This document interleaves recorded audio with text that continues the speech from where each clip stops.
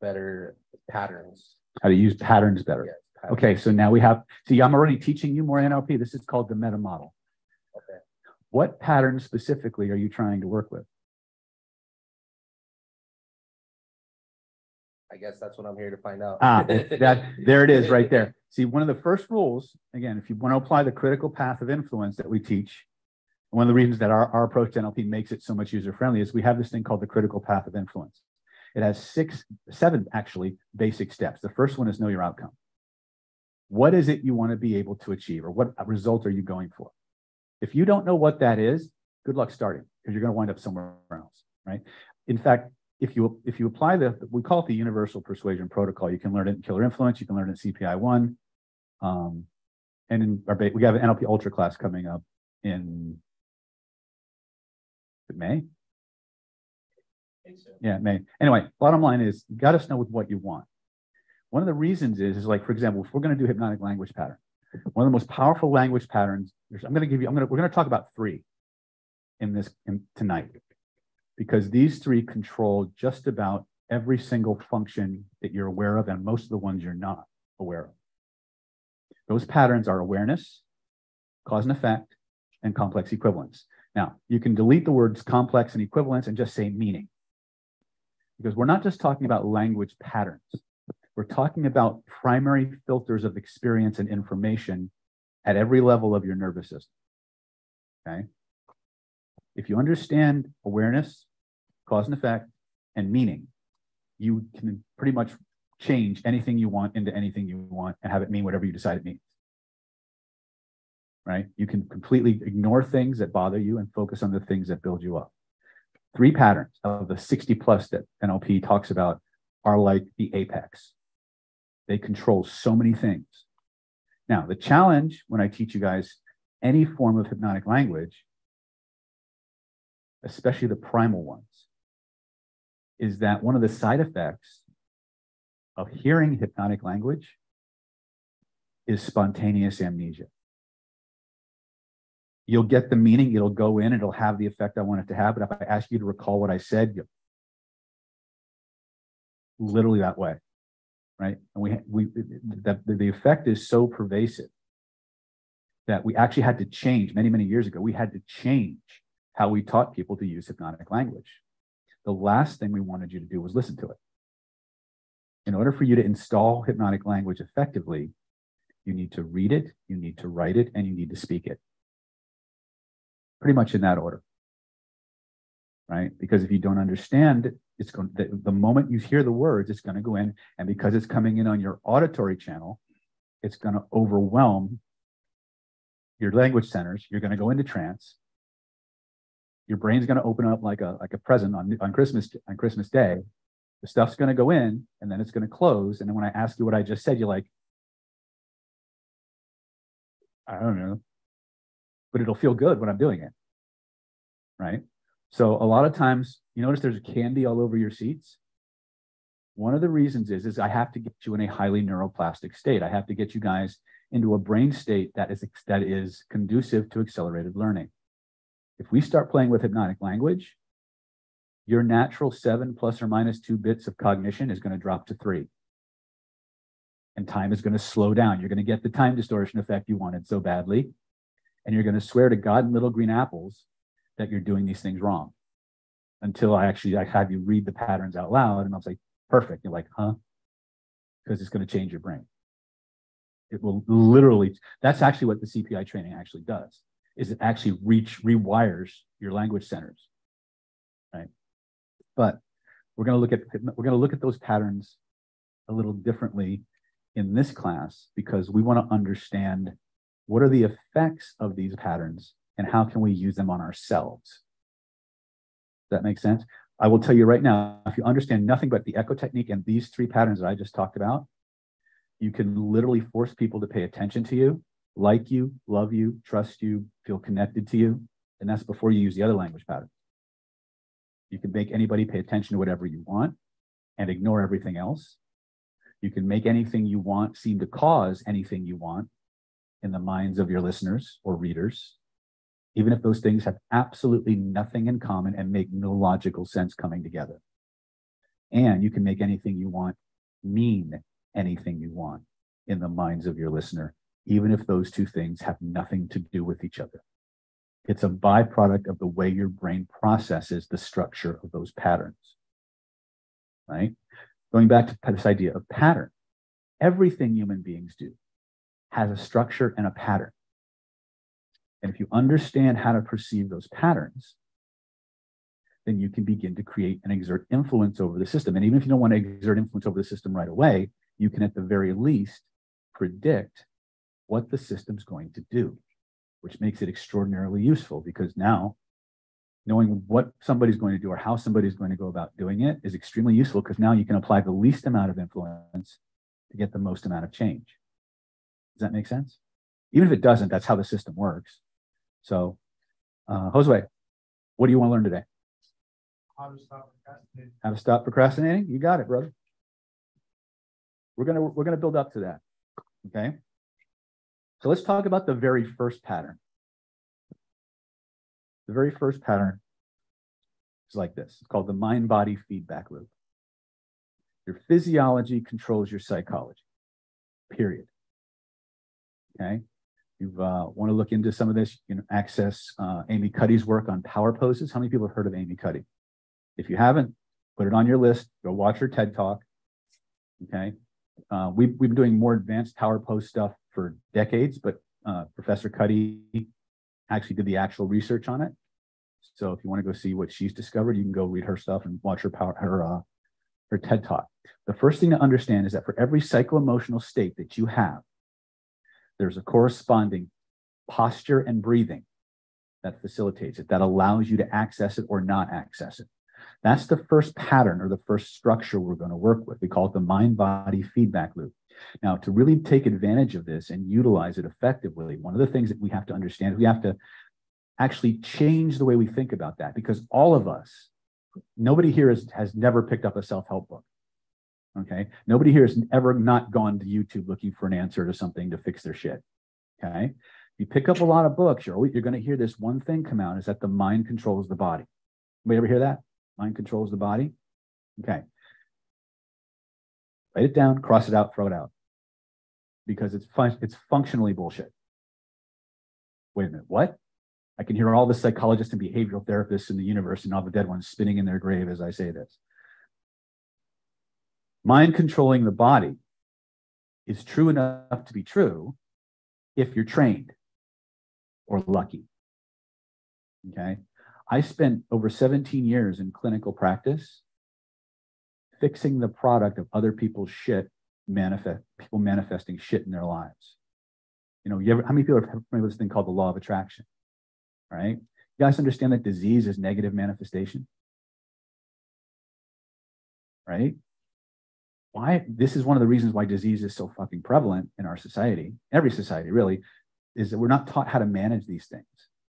Second of all, your autonomic nervous system has a 4-to-1 negativity bias. Let me explain that to you. A good thing happens to you.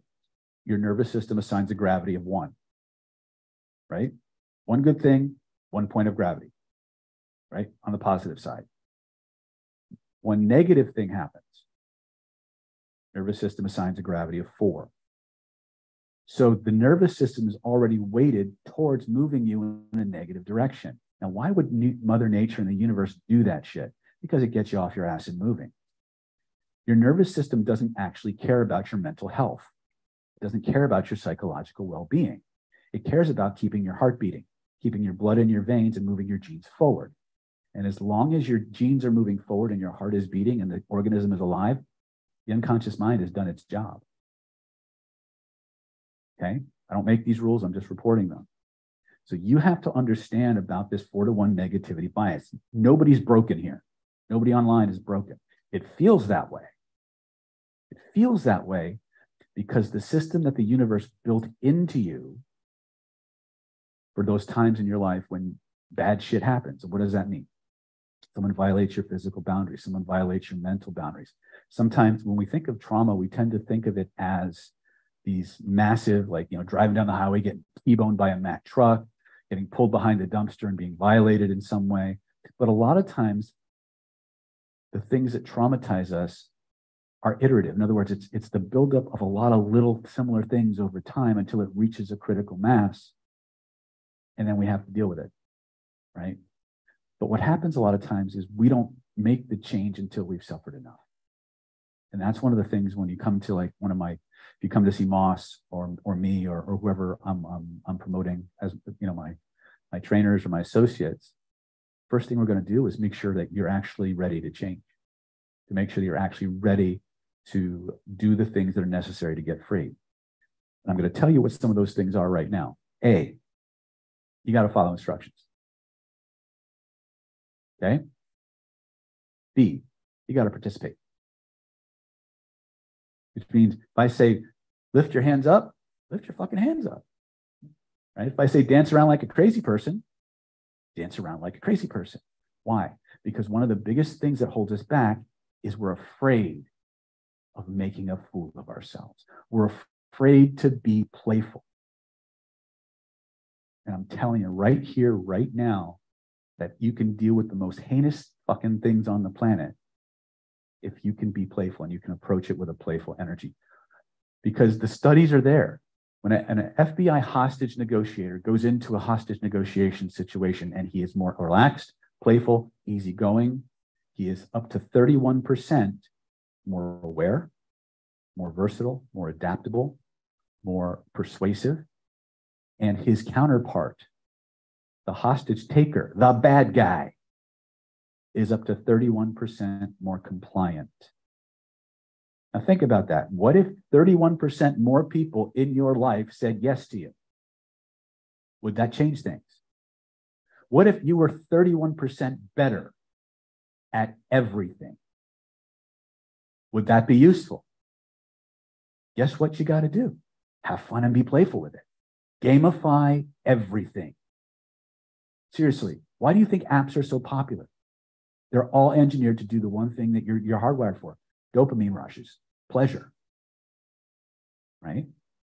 There's a whole industry based on how to gamify apps and gamify home study courses and shit like that. I know, I bought it. Right? If you want to do the even deeper research, there's called Addiction by Design. It's a little denser book, and it's about how they engineer slot machines in Las Vegas. This shit's being done to you deliberately, folks, because there are people who've known about this for a long time. But once you understand it,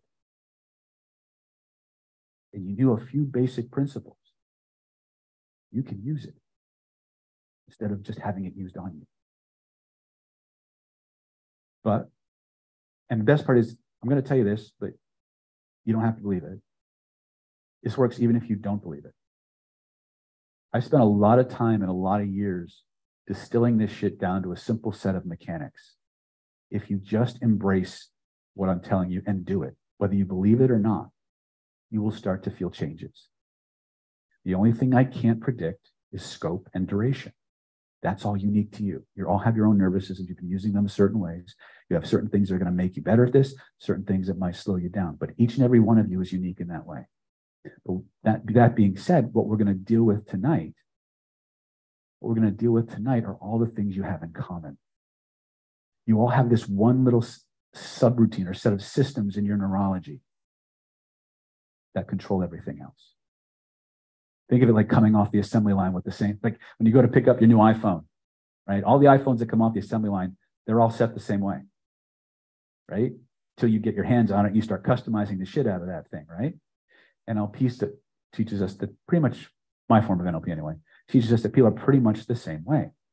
There are certain default settings in your nervous system that you all have. And then you have ones that are more personalized. The first one we're going to deal with, and the first one we're going to start to experiment with, is the pattern or the process of your physiology controlling your psychology. So let me go ahead and close this loop really quick. I said that most people are taught that your mind controls your body, and that's true if you're trained.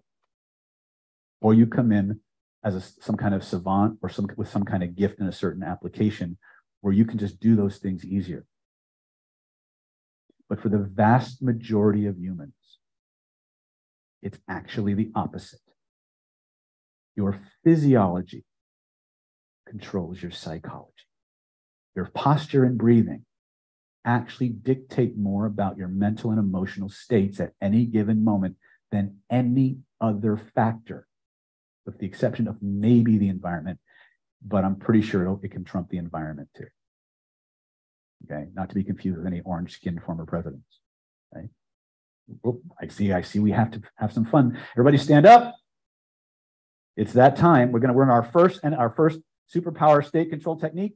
I want you to walk up to somebody immediately to your right, immediately to your left. Stick your hand out, look them in the eye, and go. Come on, let's go. Raspberry each other. Get good at it. Come on, show me what you're working with, girl. Come on. There we go. All right. That's what I like. I give points for the best raspberry. Hey, all right. We have the competitors in the room. All right. All right. All right. So why do we do this stupid drill every single time? A, it gets you over the one thing that is going to hold most of you back if you're making a fool of yourself. I'm serious. Seriousness is a kiss of death. Seriously. The other is because I am, in fact, a covert hypnotist, allegedly one of the best in the world. I can, in fact, get you to do shit you don't want to do. All right. So, physiology controls your psychology. All you need to do to be able to do anything I'm going to share with you tonight is follow the instructions, get your body involved, be playful, learn how to be focused and absorbed. Now, we've covered the first 3 or 4 of them, but let's talk about focus and absorption really quick before we get into drills, because we're going to do a lot of drills tonight. What do I mean when I say focus? Or let's talk about absorption first, because a lot of people think they know what I mean when I say absorption.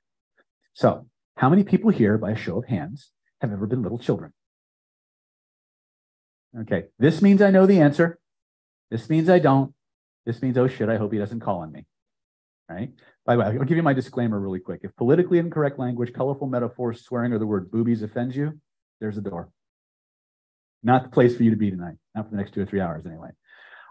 My intention is never to offend anyone, but my style is very provocative. If I say something and you feel a sudden emotional spike, point to where you feel it, write it down, because there's something there that needs fixing, right? We're going to talk about bucket listing tonight, which is actually a little bit more advanced technique for doing work on yourself. Most of the people in this room are here to fix their own shit.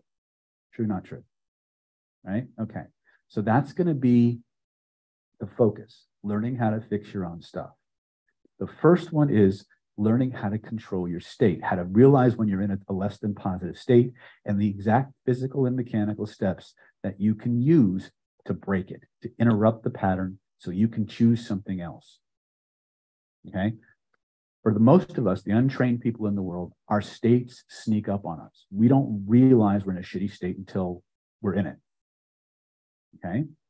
One of my first jobs as your teacher is to show you how to become progressively more self-aware, how to become more aware of the things that trigger you, where they're coming from, where they started, so you can choose how to respond to it.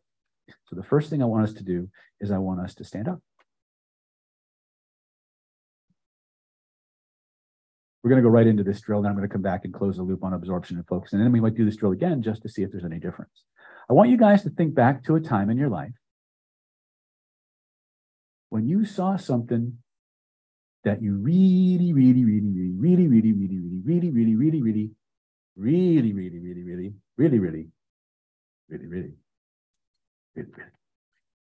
wanted. I mean, on a scale of 0 to 10, it was like a lust factor of 27. Now, this is something you actually got, okay? But it was something that you saw it, you knew you wanted it, you knew you were going to do whatever it took to get it, and you made a plan, and you put that plan into action, and whatever got in your way, whatever things came out of nowhere, you went over, around, through, you worked that plan, you adapted, you modified, and boom, you nailed it. Home run. I want you to close your eyes and remember that moment of victory. That moment when you realized that everything you've been working for, everything you were going after was yours. You nailed it. Home run. I want you to remember that realization, that moment of victory. And I don't care if it was something that happened when you were 6. Maybe you won the Easter egg hunt. I don't care if it was graduating college, high school, I don't care. Remember how you were feeling in that moment. Remember what you were seeing, what you were smelling, what you were tasting.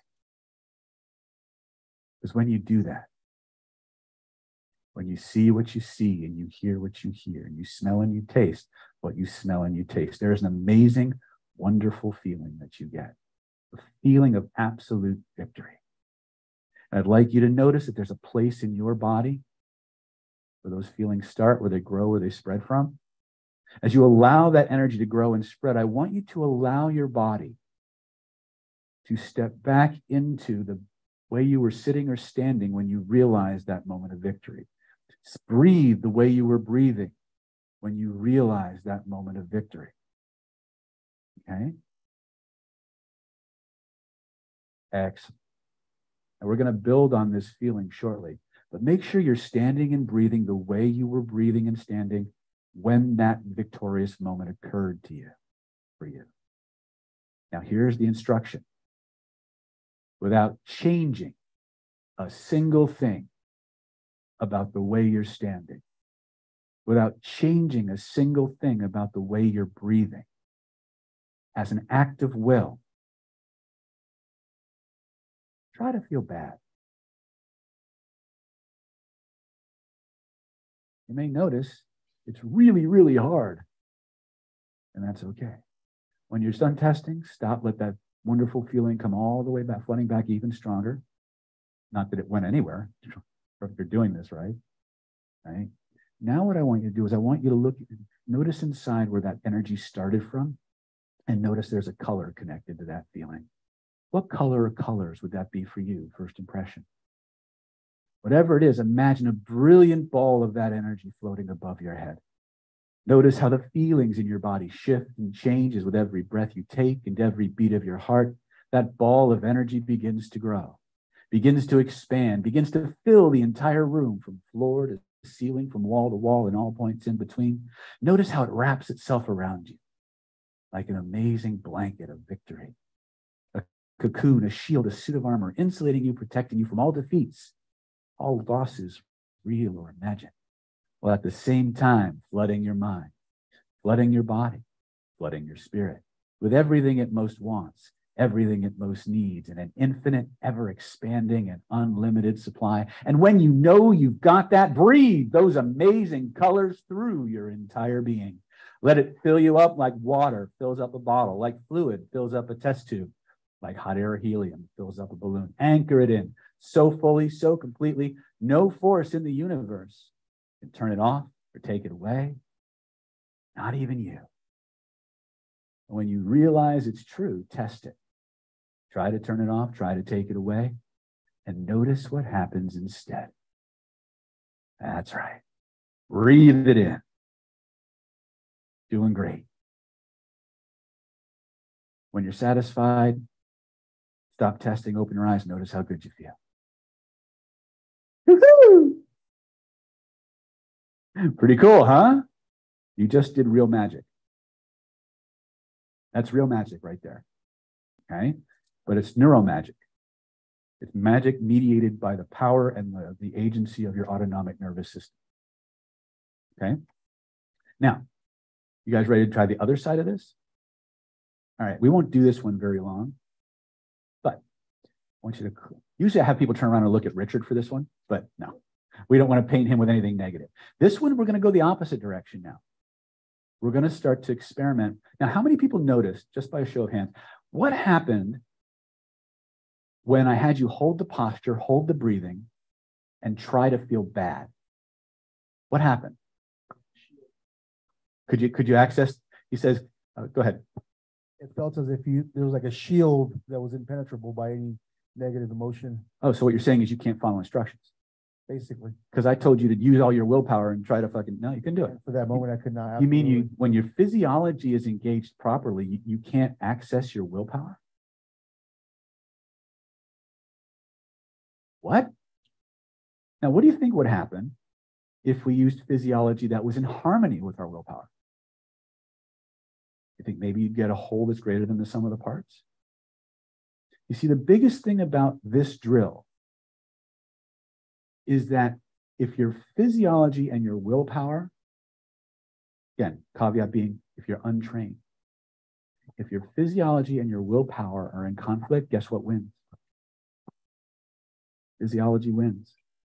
And this is why when you come to like CPI or Killer Influence, our influence trainings, why we spend almost an entire day on physiology.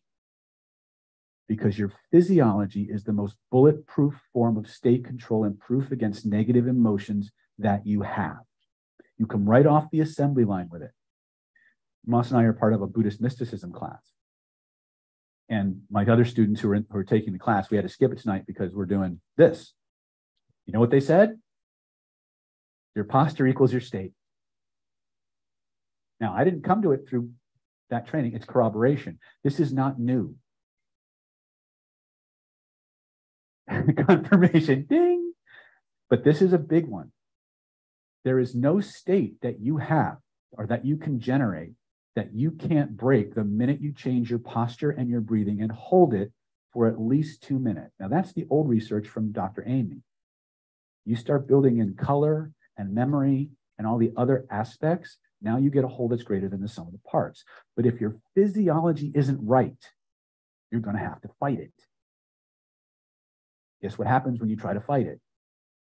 Right now, to wax a little bit more negative, this is one of the reasons why cults, thought reform specialists, in other words, mind control motherfuckers, MK Ultra people, this is why they spend so much time breaking down your physical body, exhausting you mentally, emotionally, spiritually, because the moment your physiology goes to shit, your willpower goes out the window too, and you go into survival mode. And you dissociate, your identity starts to fragment, and now they can put it back together however they want it. Right? They might even put you under house arrest for 2.5 years. Right? Some of you got that, right? So let's start using it the right way. Let's start using it to make our lives better instead of putting us into the slavery of other people who know how to do this. But I want to show you one more thing. I want you to have another experience really quick, and then I'll close the loop on the absorption and focus thing. I'm going to ask you to remember another time in your life. Now, this one's not quite the same, but it has a very similar structure. I want you to think back to a time in your life when you saw something you really, really, really, really wanted. Just like before, on a scale of 0 to 10, it had a lust factor of 27. And once again, you made a plan and you put that plan into operation. You guys can have, well, actually can't sit down yet. Sorry. I know you guys have been standing a long time, but hey, you put that plan into operation, but right when you thought you were going to get it, right when you thought you had it nailed, something came along and just snuffed it right out from under you. I want you to remember that moment of disappointment, that moment when you realized it wasn't going to happen for you. I want you to close your eyes. I want you to remember what you were seeing in that moment. Remember what you were hearing. Remember what you were smelling, what you were tasting. We're not going to stay here very long. Remember how you were standing, if you were standing. Remember how you were sitting, if you were sitting. Remember how you were breathing. When you have it, without changing a single thing about the way you're standing or sitting, or the way you're breathing, summon up your willpower, and as an act of will, try to feel good. You may notice it's a little difficult. Now, I want you to summon up your willpower again. And this time, I want you to use your willpower and hold on to that negative feeling. But as you hold on to that, as you try to hold on to that negative feeling with your willpower, shift your physical body back to the winner's triumphant physiology and notice what happens. Shift back to the winner's physiology.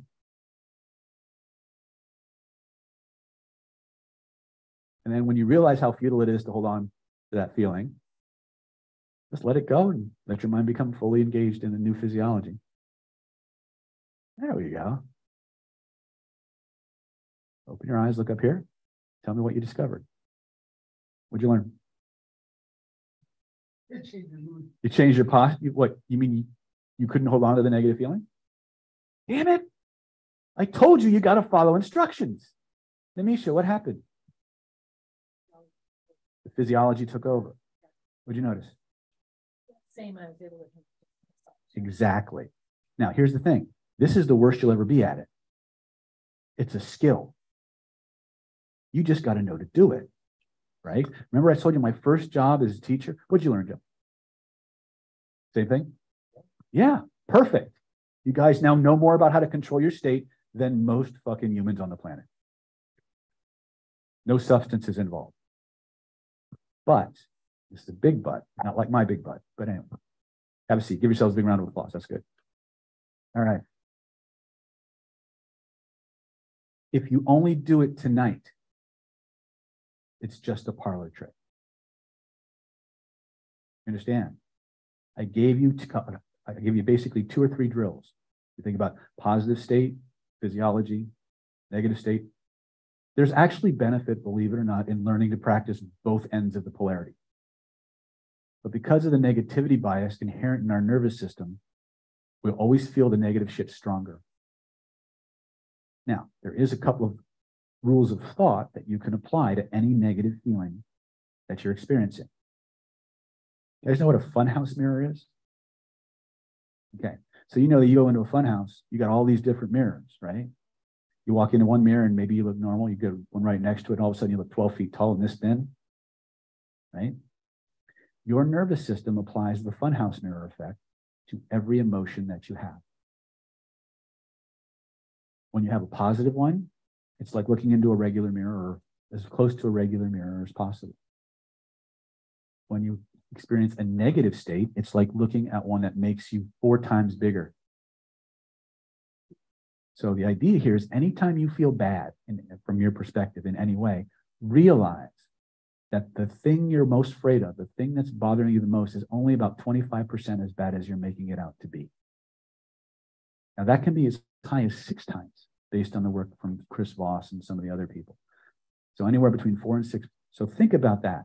Your nervous system is designed to make the scary shit scarier than it actually is. Question. It's all right. Don't be sad. I love questions. But how do you like gauge it when it's for like on the positive end? On the positive? Like if it's a funhouse mirror as well, like how do you the science is like, telling us that our evaluation of positive experiences, if we don't do anything with it, I'm going to show you how to do stuff with your nervous system tonight to modify all of this, right? But in the unmodified average human being right off the rack, this is how it works. You get a pretty good 1-to-1 ratio for the positive stuff. But the moment something goes negative, even though it's one thing, we think it's like 4 things. well, usually they have like a heavier impact and are more detrimental, like a positive thing could happen, but like say something like death is death, it's kind of like there's like, or like whatever ruin happens, you know. You have a negative thought and then it starts a cascade effect, because the moment you have that, the first thing your neurology wants to do is, has we ever felt this way before? And it starts opening up files. Yeah. And now you get this cumulative gravity effect. Now, for those of you who are interested in the dynamics of that, there's a new book that I've been promoting for a while. It's called How Emotions Are Made by Dr. Lisa Feldman Barrett. And it's on what we call the theory of constructed emotions. You don't actually have an emotion when you first encounter a situation. What you have is an interoceptive sensation. In other words, your body generates a feeling, but it's not an emotion until you assign a meaning to it. And that's important. Remember I said there's three filters? Awareness, cause and effect, meaning. Every emotion that you have has a label to it. It's not an emotion until you put the label on it. And then the moment you put the label on the feeling, a whole bunch of other files open up. And now you get the accumulated weight of those other memories. That's why when you regress people to cause, a lot of times, and those of you who are therapists will verify this, the thing coming into this, the problem the person's coming into the clinic with is lying to you. They don't know it. They think, they're coming in for something that happened when they were 35. Well, you get them in the chair and you talk to the unconscious mind. You say, go back to the very first scene, situation, or event that is the source, the beginning, the root cause of XYZ problem. All of a sudden, they're 5 years old, watching their mom and dad argue, or watching somebody get beat up, or they're getting beat up. Or sometimes, as many people in the regression class recently discovered, a lot of times the causal event is just them alone in a room at night and nothing is going on. But to a 3-year-old, that's super traumatic. And so it becomes like a little hook that everything is linked onto. And when you encounter something in your external environment, your body generates a sensation. The body says, has we ever felt this feeling before? And what did we do about it? We did this. What emotion did we call it? Boom. And now all the files open. And now you're no longer responding to what's in front of you. You're actually responding to what happened way back then. Now that's going to be important later on. Because most of the time when someone's standing in front of you, that for some reason you're just mad at, you just hate them and don't know why, or you've been that person, it wasn't personal. You just happened to trigger a memory and you were standing in the line of fire and got painted with that brush. This is how we work. So there was some, John had a question, and then Namisha, and then,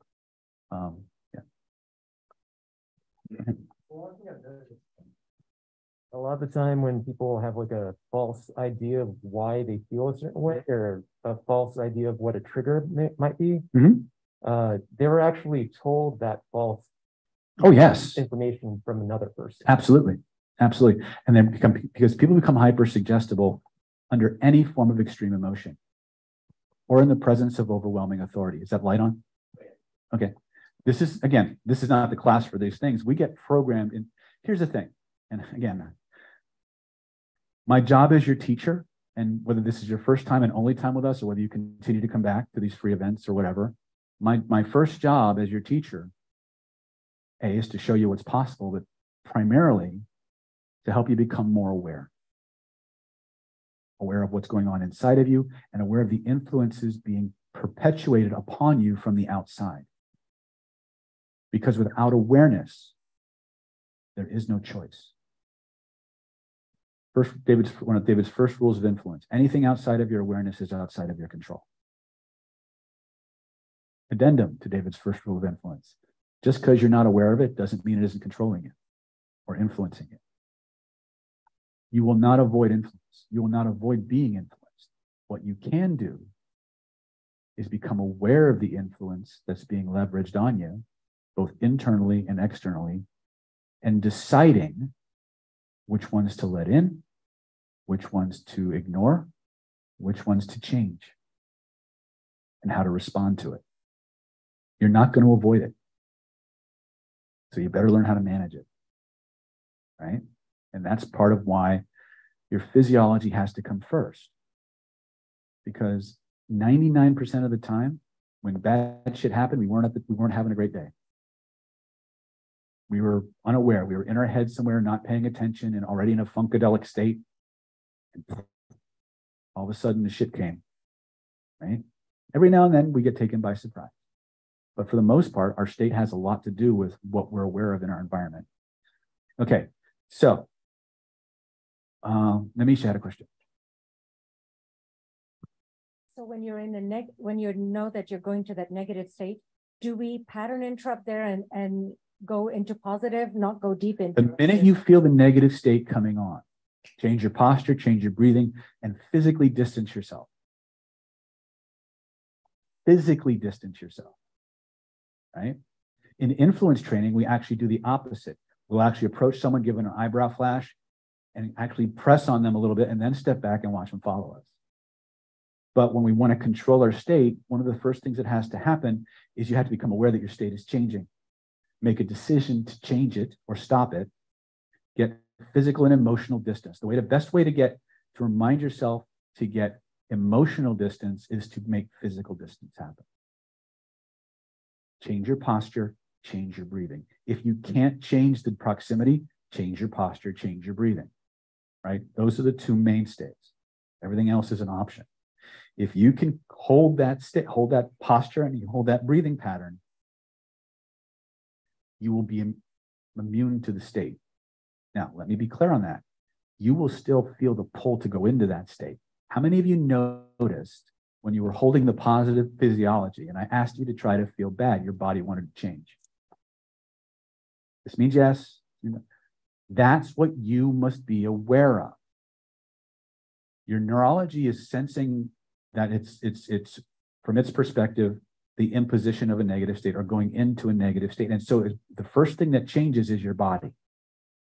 But if you interrupt that impetus to change your physiology, you can't go into the state.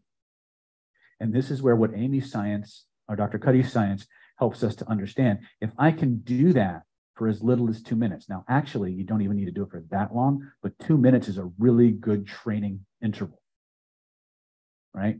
2 minutes, your physiology and blood chemistry will start, your psychology, your emotional state will start to change actually quicker. Your blood chemistry will start to change in 2 minutes. Like literally, you'll get more testosterone, you'll get more cortisol, your cortisol will go down, your testosterone will go up, you'll feel more confident, you'll feel more assertive, you'll feel more relaxed. But you got to hold it. And this is why in so many of these Qigong disciplines, you're standing there and you're holding these postures for hours. Well, if 2 minutes, in case you didn't know this, a 2-minute posture resulted in up to a 20% increase in testosterone and a 20% decrease in cortisol. So think about this for a moment, all energetics aside.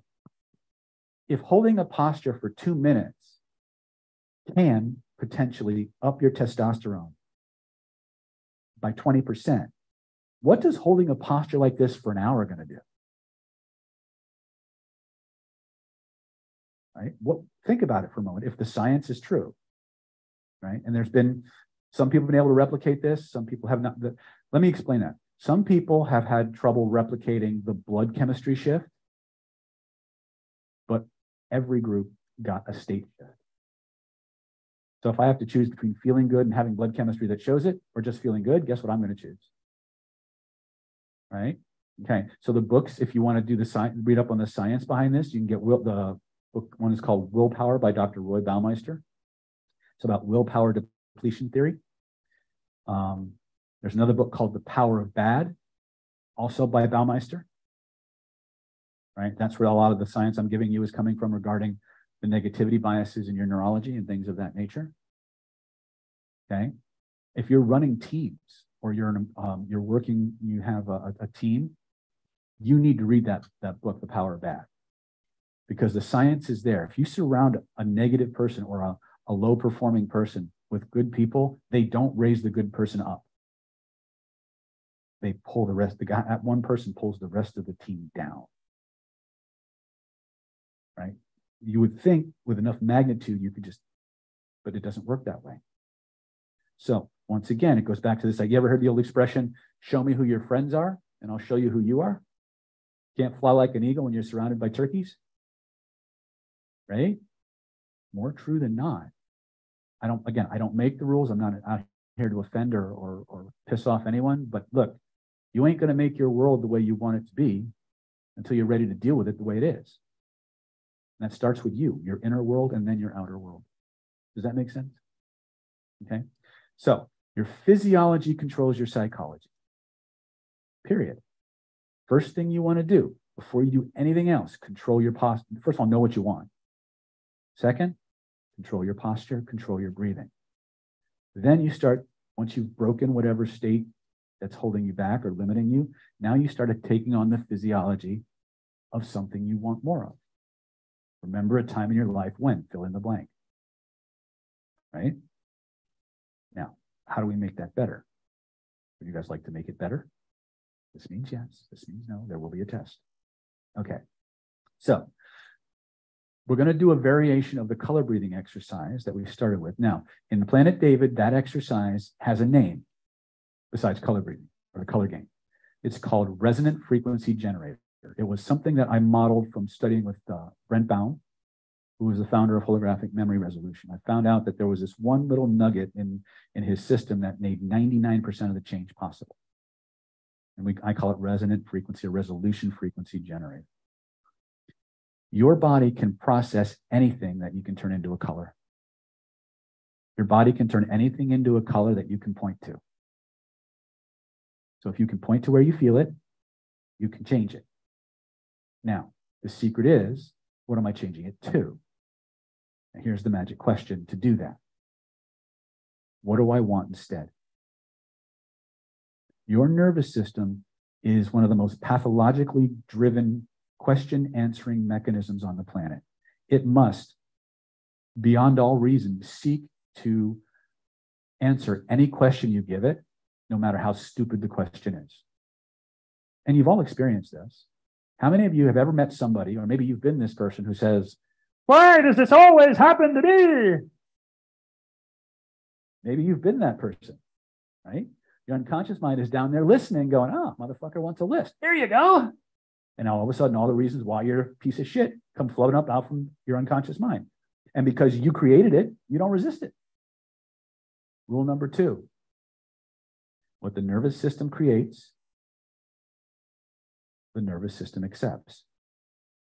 Human beings don't resist themselves. They can't. They don't want to, first of all, but they actually can't.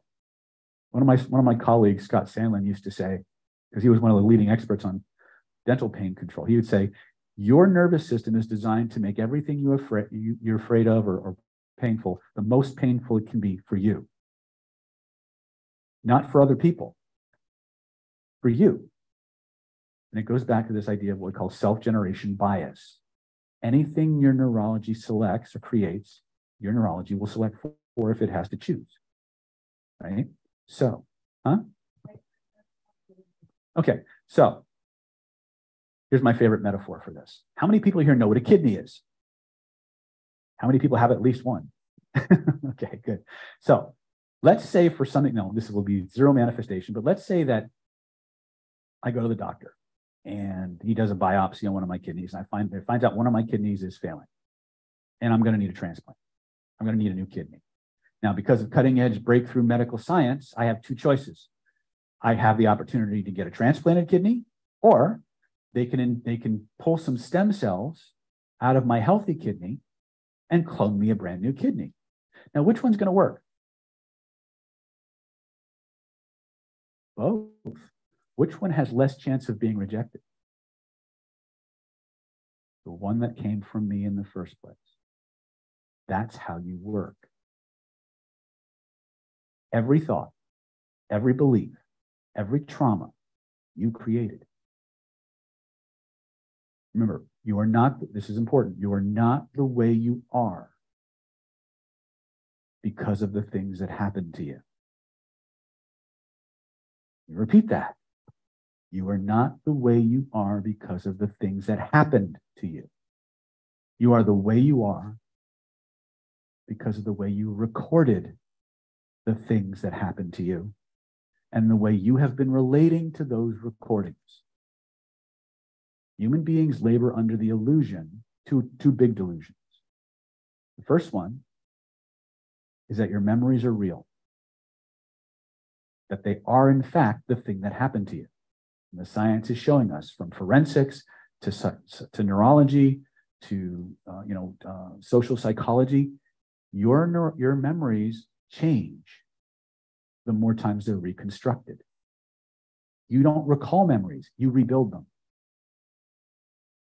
And every time you rebuild a memory, it's a little different. Now think about that. Think about it and the ramifications of it for a moment. Every time you recall a shitty memory, it's less representative of what actually happened, but you don't know that. Because of the inherent negativity bias, it will tend to be made worse. See how it all kind of conspires and spirals until you understand the system. So here's a thought. If the memories that you have aren't even accurate, they're not even the thing that happened, why not change it to something else instead? Get rid of the story, create a new one. And the energy changes, the trauma is released, and you're healthier. All of your thoughts, all of your memories, all of your beliefs, all of your desires, fantasies, daydreams are built the same way, from the same stuff. And if you understand that system, you can change anything you want into anything you want. But it does require you to play. The more you play with your nervous system, the more powerful you get. Would you like to play with your nervous system? Let's talk about absorption and focus. You thought I was going to forget. Okay, so by show of hands, once again, enthusiastically, how many people here have every little children? All right, very cool. So, what's your name again? Amy, did you have a question? I think we forgot to get your question. Okay, so Amy, when you were a little girl, did you play pretend? Okay, so when you played pretend, were you like a tomboy or a tom girl? Okay, tom girl, excellent. How many other tom girls we got in the room? Don't have to be a girl to be a tom girl, by the way. We're inclusive that way. All right, how many tomboys we have? How many are non-binary toms? Okay. You gotta laugh at yourself. Again, remember, I was in private practice for 17 years. And the biggest problem that we have is that we live in a culture, and this is before the whole hashtag movement and the cancel culture hit. This is before that ran. We live in a society that systematically teaches us to not say shit, not to express ourselves, to hold things in. And that is where 99% of our illnesses come from. Everything from STDs to COPD to Parkinson's, MS, most forms of cancer, and I've dealt with it. I had a little girl once. I shouldn't say little, she was like 16 or 17 years old. She actually started out as one of my wife's patients. She was in high school, and one day she woke up and her right hand just stopped working. It may have been coming on for a little while, but she just thought it was a cramp, and one day it just stopped. And so she went to the doctor, she went to the neurologist, I think she went to even a psychic. I mean, she went everywhere, right? And that was over the course of several months. In the interim, she still had to go to school. So she trained herself to write with her left hand. And then one day it stopped. At this time, she's going to see my wife for acupuncture. My wife is a brilliant acupuncturist, brilliant herbalist. And my wife got real good really early on at spotting shit that was not caused physically. So she reached out to me. She said, look, got this young girl. Her hands don't work. And I think she needs you. I said, okay, bring her in. We'll do a consult. And if she passes the consult, then we'll see what we can do with her. So at that time, I was fully focused on regression therapy. So we brought her in and we regressed to cause. And what we discovered, first of all, let me give you a little background on her. Orthodox Catholic background. Now, nothing against the Catholic Church, but nothing does guilt better than religion. Okay. And this girl, when we regressed to cause, we found the triggering event. Somehow, some way, while her entire circle of friends just disintegrated and ostracized her, just banned her, kicked her out, shunned her. And her boyfriend broke up with her, and just all at one time. And she was so hurt and so upset, but she wouldn't let herself express it. She wouldn't confront anybody. She wouldn't cry. She just locked it all in. She refused to express. So we went through whatever process we needed for her to get resolution on that, regress to the initial sensitizing event, cleared it all up. By the end of the session, both hands were working. Right? One of my by proxy mentors, the late Stephen Parkhill, whose focus was terminal cancer, actually became one of my focuses for a short time in the clinic.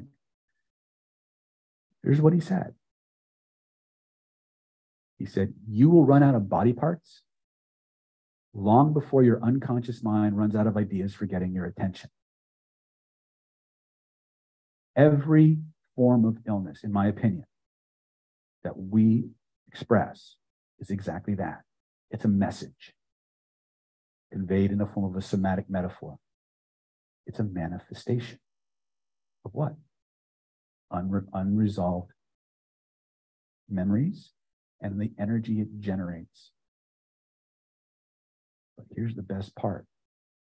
None of you are broken. You've been just doing fucked up shit. It's just something you're doing. And you can always change what you're doing. This isn't magic as you know, in the sense that we can't explain it. It's magic in the sense that when you understand how your nervous system does this, you can choose to do something else. You can choose to change it. But there is a price. You have to give up being fucked up. Now, for some people, that's great. For others, it's a little terrifying. Because that means you can't rely on the same old messages, right? These are one of the things that we sort for when you come into our clinic. Are you ready to be different? Are you ready to let go of the things that are holding you back so you can have something else? Here's the rub. Your unconscious mind is predisposed to sorting for what's familiar. Mm-hmm. If it has a choice, in many cases, between doing a pain it's had for 20 years and some new and exciting technique that has an uncertain outcome, guess what it will choose? Not right or wrong, it's just how you're built. But you do have the power to change it. So, absorption. When you're a little child playing pretend, how many of you were played soldier? Anybody play soldier? Any superheroes? School teacher? Not so much. Queen of England? He still does Santa, right? When you were a little child playing pretend, I use my soldier metaphor, right? You're a little 5-year-old out in the backyard.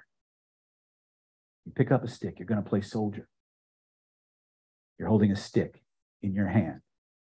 And the 5-year-old part of you knows it's just a stick for about the first 6.5 minutes. 6.5 minutes later, you're really Rambo. It's really an M60 or an M60. You're going, chill, die, right? And you're chucking and you're jiving and the bad guys are jumping all around till mom calls for lunch. Now, you guys ever have moments where you just got so lost in playing pretend? Let me ask you a question. Were you asleep? You asleep? No. Were you having a ball? Were you really absorbed in what you were doing? My friends, if you can just do that, you can make any change that you want. You just got to put the pieces together in the right way. What does that mean? Be playful, be absorbed like you're a 5-year-old playing pretend, point to where you feel it, and just follow the instructions, and you can change it. Okay? So, focus. How many people have ever been to this thing called a movie? All right, so if you haven't been to a movie, you need to get out more, right? So maybe you can relate to this. Walking into the movie theater, you got your big bucket of popcorn in one hand, best guy or girl on the other. You're walking down the aisle wondering which one's going to be more fun. Right? You sit in the chair, the lights go down, the curtain opens. For the next 2.5 hours, you don't know everything else just disappeared, right? Unless you're watching one of those damn Marvel movies, in which case 4.5 hours later, your bladder's screaming at you, but you're still not getting up, right? And during that time, they could shoot off a gun next to you and you wouldn't notice. Why? Because you were both absorbed and focused. That's what we're talking about when we talk about absorption and focus. It's the same thing you do every single day when you go to the movies or when you play pretend. If you can do that, you got it.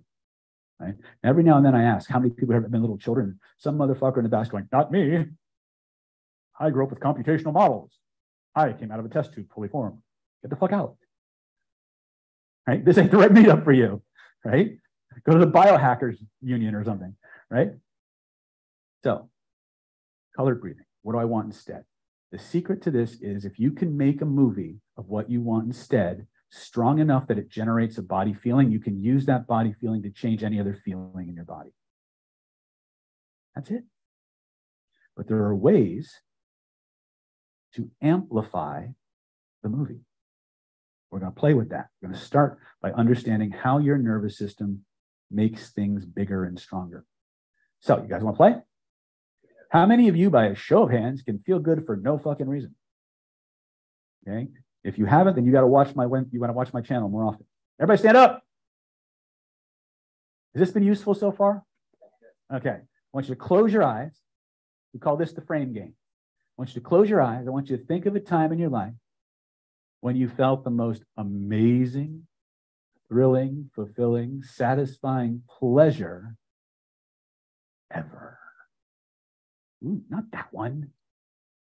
Okay, make it that one if you want. I don't care. I'm not the pleasure police. I'm not the pleasure police. I don't care who you were with, what you were doing, how many state lines you crossed, what substances were involved. If the condom, I don't care, right? It can be anything. It can be the most spiritual experience you've ever had. It can be the simple joy of biting into a freshly baked chocolate chip cookie right out of the oven. Could be a sexual romantic experience. I don't care. All I care about is that when you remember that amazing feeling, when you see what you see and you hear what you hear and you smell and you taste what you smell and you taste, there's an amazing, wonderful, pleasurable sensation that you get.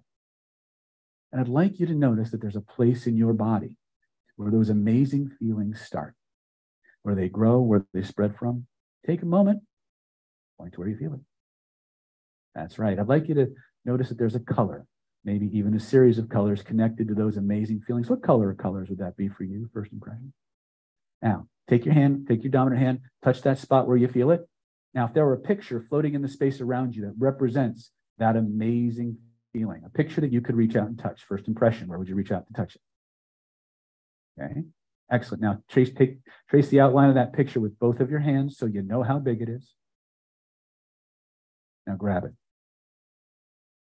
Just like you would expand the window on your iPhone or your touchscreen, expand the picture. Try not to slug the person next to you.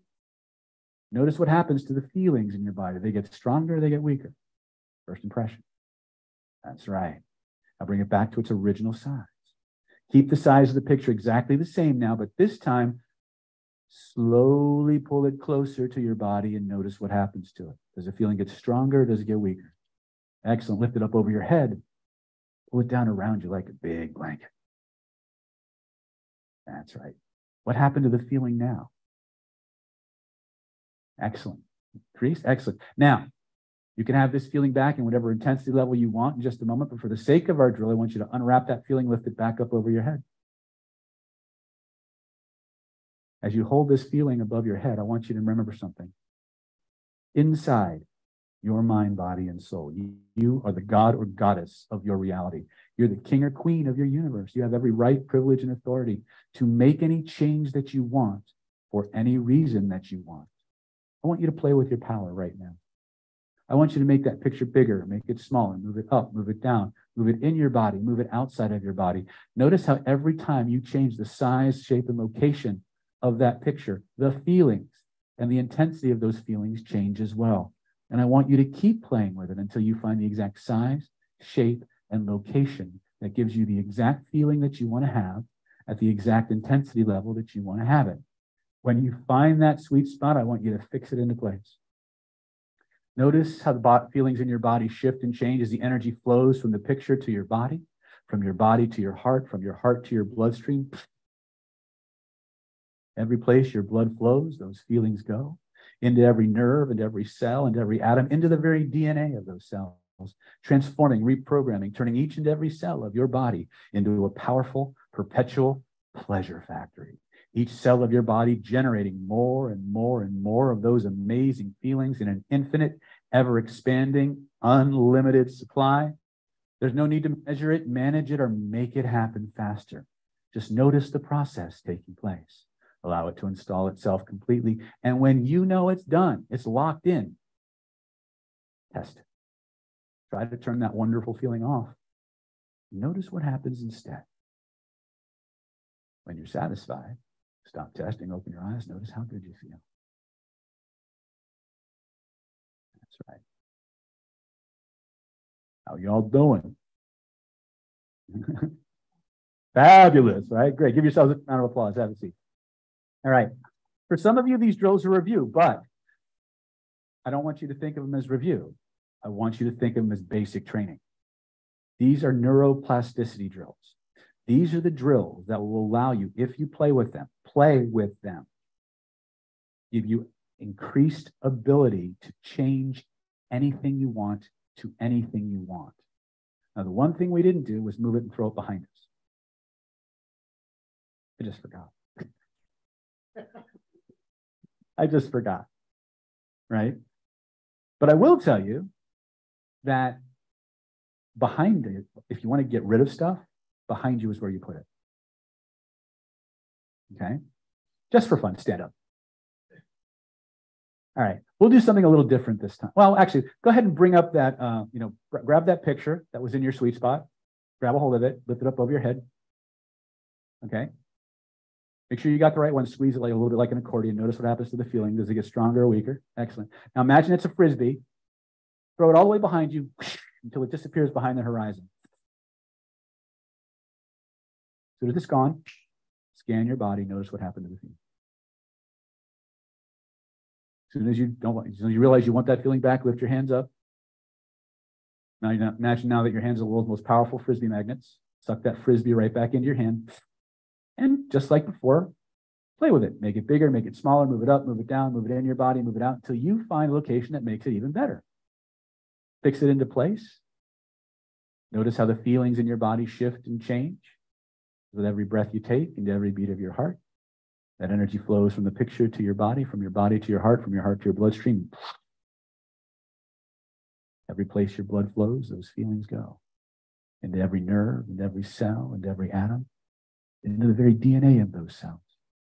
Transforming, reprogramming, turning each and every cell of your body into a powerful, perpetual pleasure factory. Each cell of your body generating more and more and more of those amazing feelings in an infinite, ever-expanding, and unlimited supply. There's no need to measure it, manage it, or make it happen faster. Just notice the process taking place. Allow it to install itself completely. And when you know it's done, test it. Try to bring the old feelings back. Try to turn the new feelings off and notice what happens instead. When you're done, stop testing, open your eyes, look up here, notice how good you feel. You can't stop laughing. Right? This is the worst you'll ever be. These are not just parlor tricks. These are drills. Give you guys a round of applause. Have a seat. You guys do good. Right? I'm just drilling you. I'm just going to keep hammering you guys. Right? Why?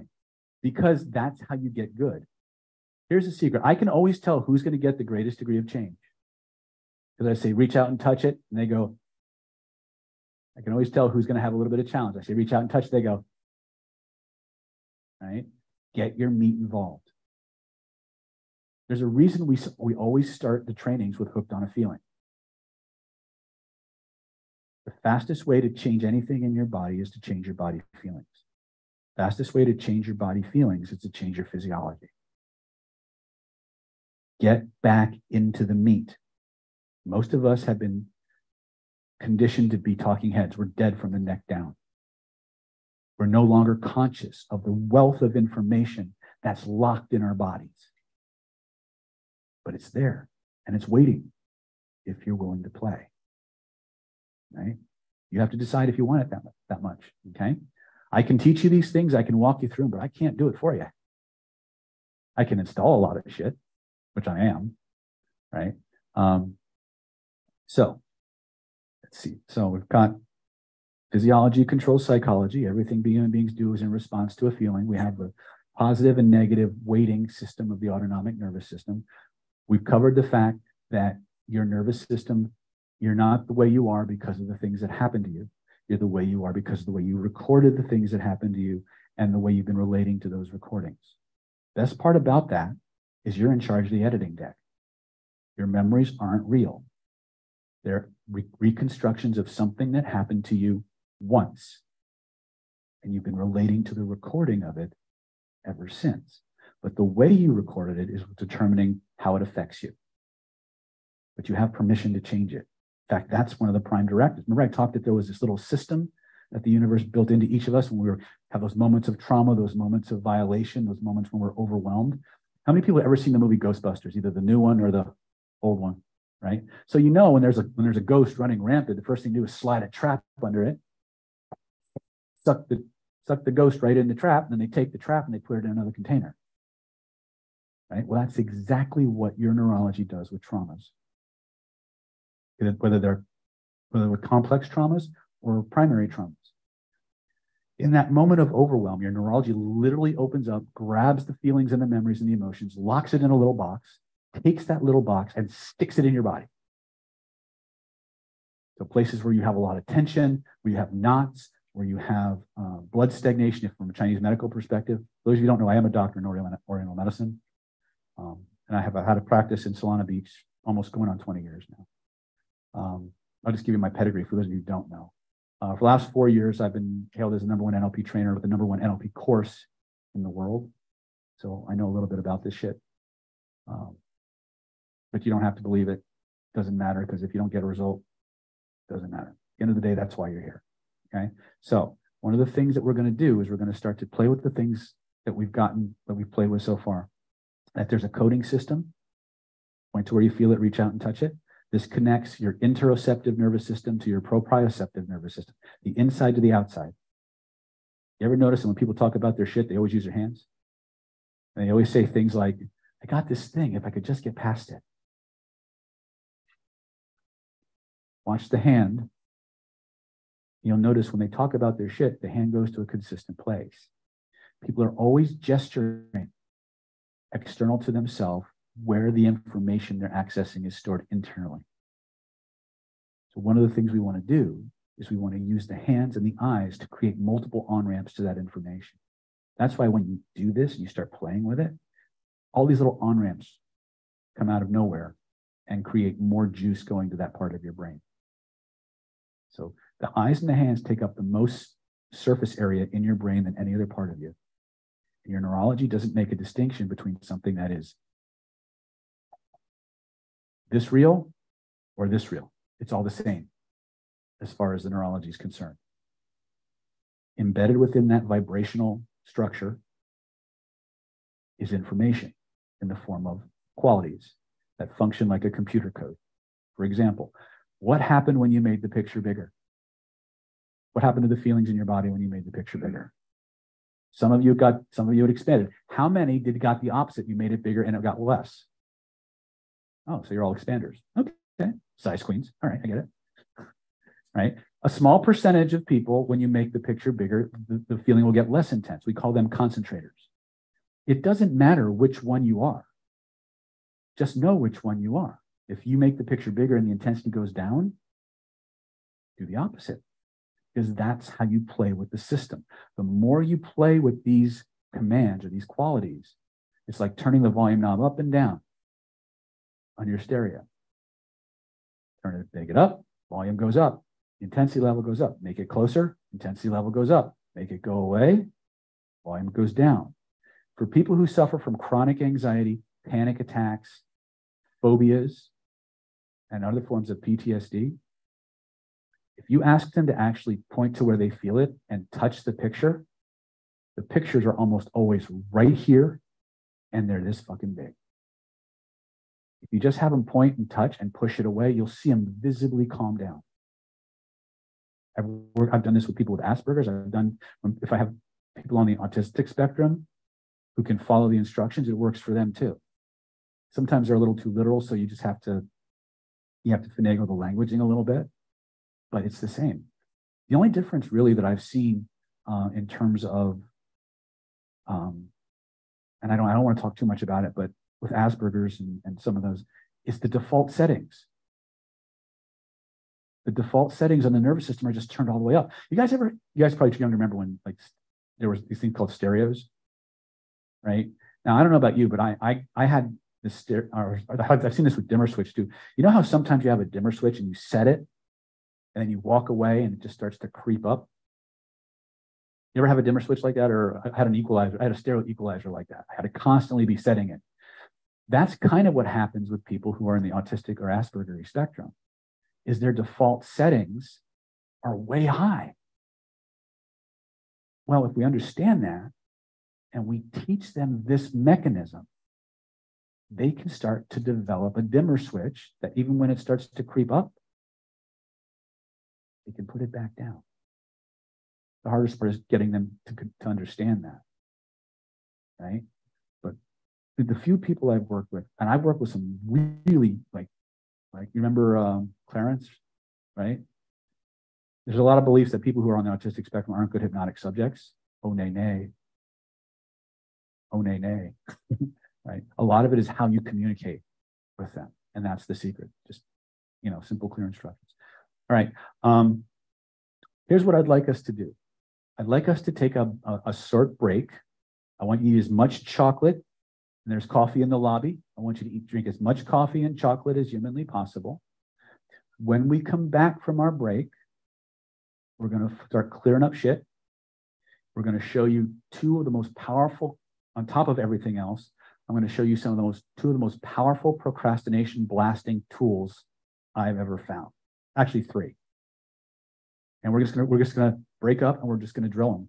Maybe we'll do small group work. Maybe we'll do it as a big group. I'm not sure exactly what form that's going to take, but we're going to start building on the foundations that we've laid. Has this been useful? You guys find some things you can use from this? The secret to what you learned in part 1 of tonight's training is you got to use them. You got to play with it. Do it for 5-10 minutes every day before you go to bed. Do it when you get up in the morning, especially when you get up in the morning. Like right when you get up, like a lot of times I don't even get out of bed. I just start playing with pictures.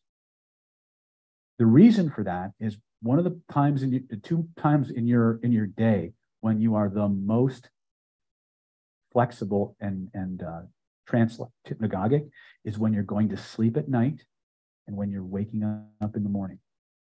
So if you really want to leverage those naturally occurring trance states, that's your window. The thing about going to sleep at night doing this stuff is your unconscious mind will actually grab onto the things you are working on as you fall into sleep and continue to do them throughout the night. It's very good. You're going to have some really wicked dreams, though. You'll probably have wicked dreams tonight. It's okay. It's you processing, right?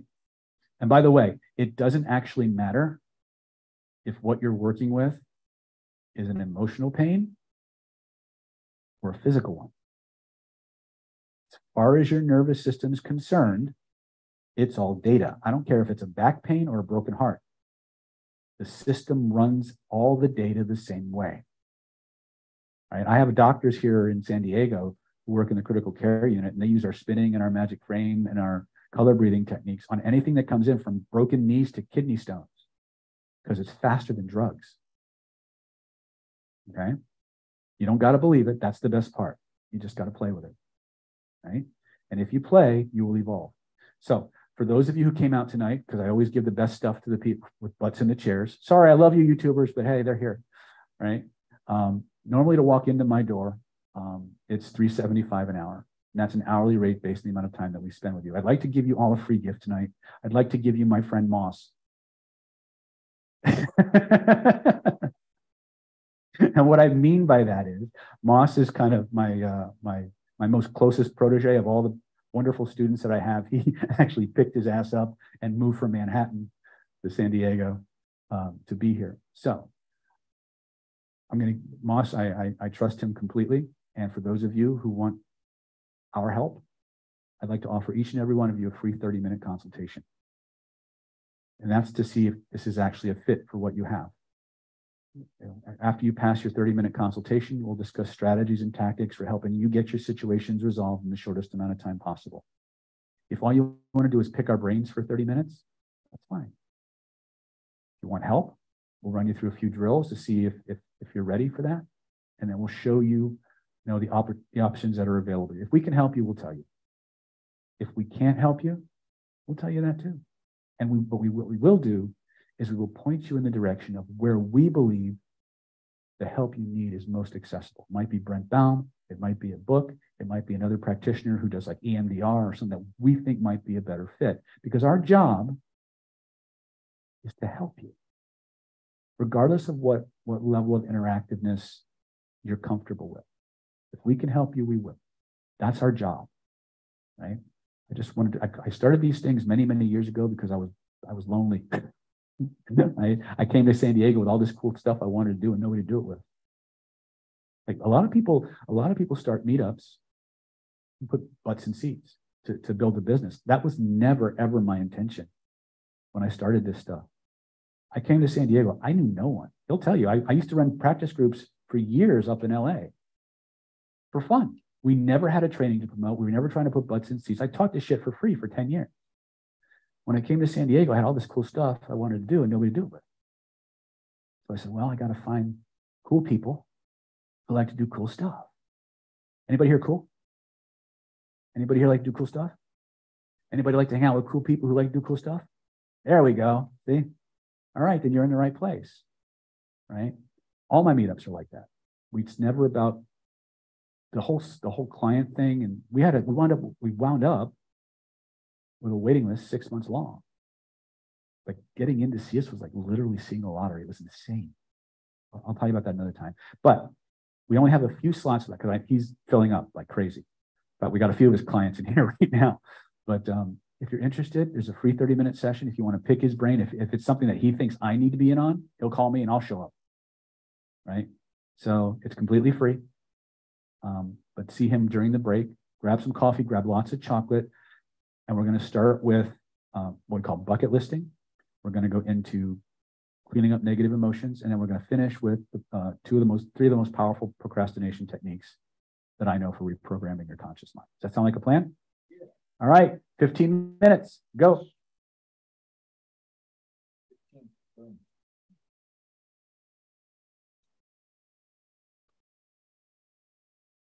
So Kieran's asking, how can we leverage the free consultation? Call 858-282-4663. Speak to Moss.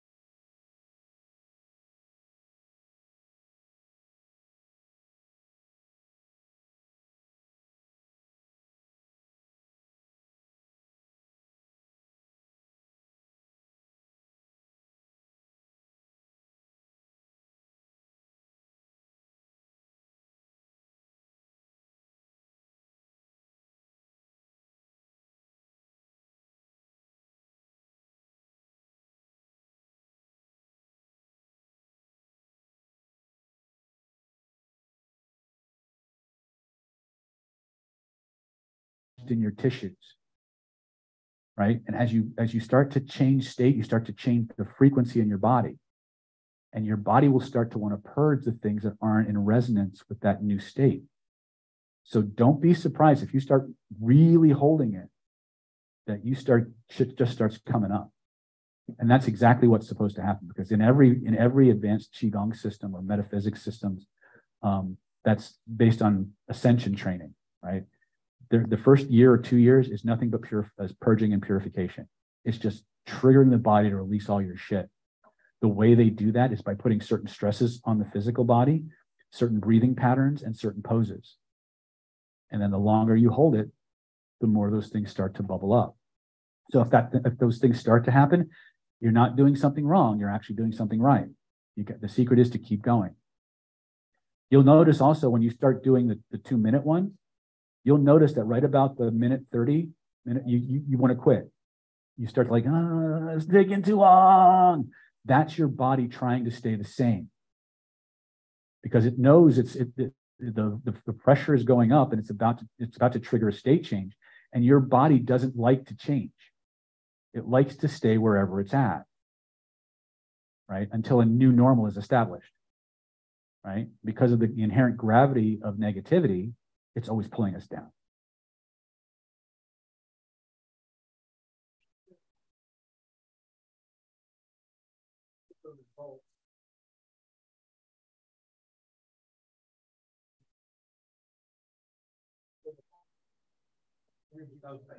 Like when you put touchdown or Oh yeah, for sure. similar. Yeah, yeah. But what do you do when you're building up that energy? Are you just in your own head?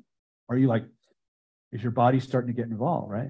Right. The minute you act this, again, it's a feedback loop. When you talk about feedback loop, remember, you have the mind, you have the body. So anything I trigger with my body will affect my mind, but also anything I do with my mind will eventually trigger something in my body. The problem is that for most people, the environment and the people you're surrounded by overwhelm your cognition. It overwhelms your willpower and your physiology slumps. And now you not only are fighting the environment, you're fighting your own physiology, which is why you can't stay positive. But if you understand physiology and you could summon up just enough willpower to hold that posture, then the state can engage and you're no longer fighting yourself. Right?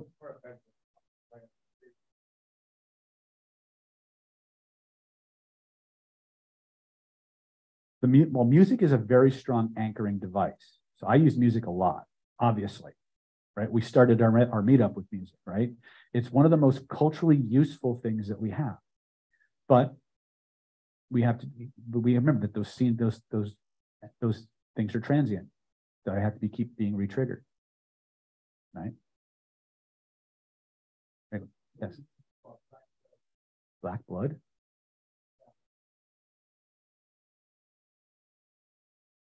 Stagnant blood, yeah. Yeah, the way it works, you guys can have, you're in the way of the camera. So the way it works in Chinese medicine, is they'll tell you that qi stagnation leads to blood stagnation leads to pretty much every kind of lesion that happens in the body. Tumor, lipomas, phlegm, both substantial phlegm and insubstantial phlegm. All emotions are energetic patterns, but it's an energetic field imprinted with a story and a meaning. That's all energy is for us. It's a rewritable DVD, but it's encoded in a language that the autonomic nervous system is uniquely designed to interpret, right? But I don't think you guys may not have seen this before, but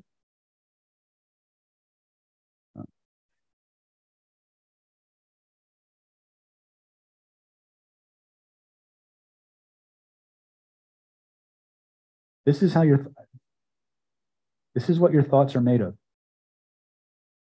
If you look at this, all right, the red indicates the vibrational field or the DVD. Imprinted in, now, you know, when if you were to actually look at a DVD, you wouldn't see the movie. You understand that? You would see what? Ones and zeros, or electromagnetic or optic ones and zeros. But those ones and zeros mean something. They form computer commands or codes that the reader understands and can play a movie. Well, you have 5 primary channels, just like you have an audio channel and a video channel. And sometimes if you're adding transitions or you're adding call outs, there's yet another channel. You can keep adding channels and just layer things over. You had it first. But you have these 5 primary channels. Within each of these channels are little distinctions. So for example, in the visual system, you have moving versus still, color versus black and white, fuzzy versus clear, associated versus dissociated. Now, there's a lot more than this, but these are examples. This is one of NLP's big contributions to this whole system, was that these sub-modalities, this NLP would call this a modality, and these little distinctions in that channel, they would call it a sub-modality. But here's the thing, they're not sub to anything. The term submodalities implies that they're less powerful, but they're actually more powerful. It's the submodalities that determine what your neurology does with the data. Very simple. Size and proximity are two submodalities. The moment you made that picture bigger, what happened to the feeling? What happened to the, got stronger? Did I tell you to make it stronger? No, you just changed the code and the effect happened, right? So there's no hypnosis there in the terms of like suggesting for it. What happened when you brought the picture closer?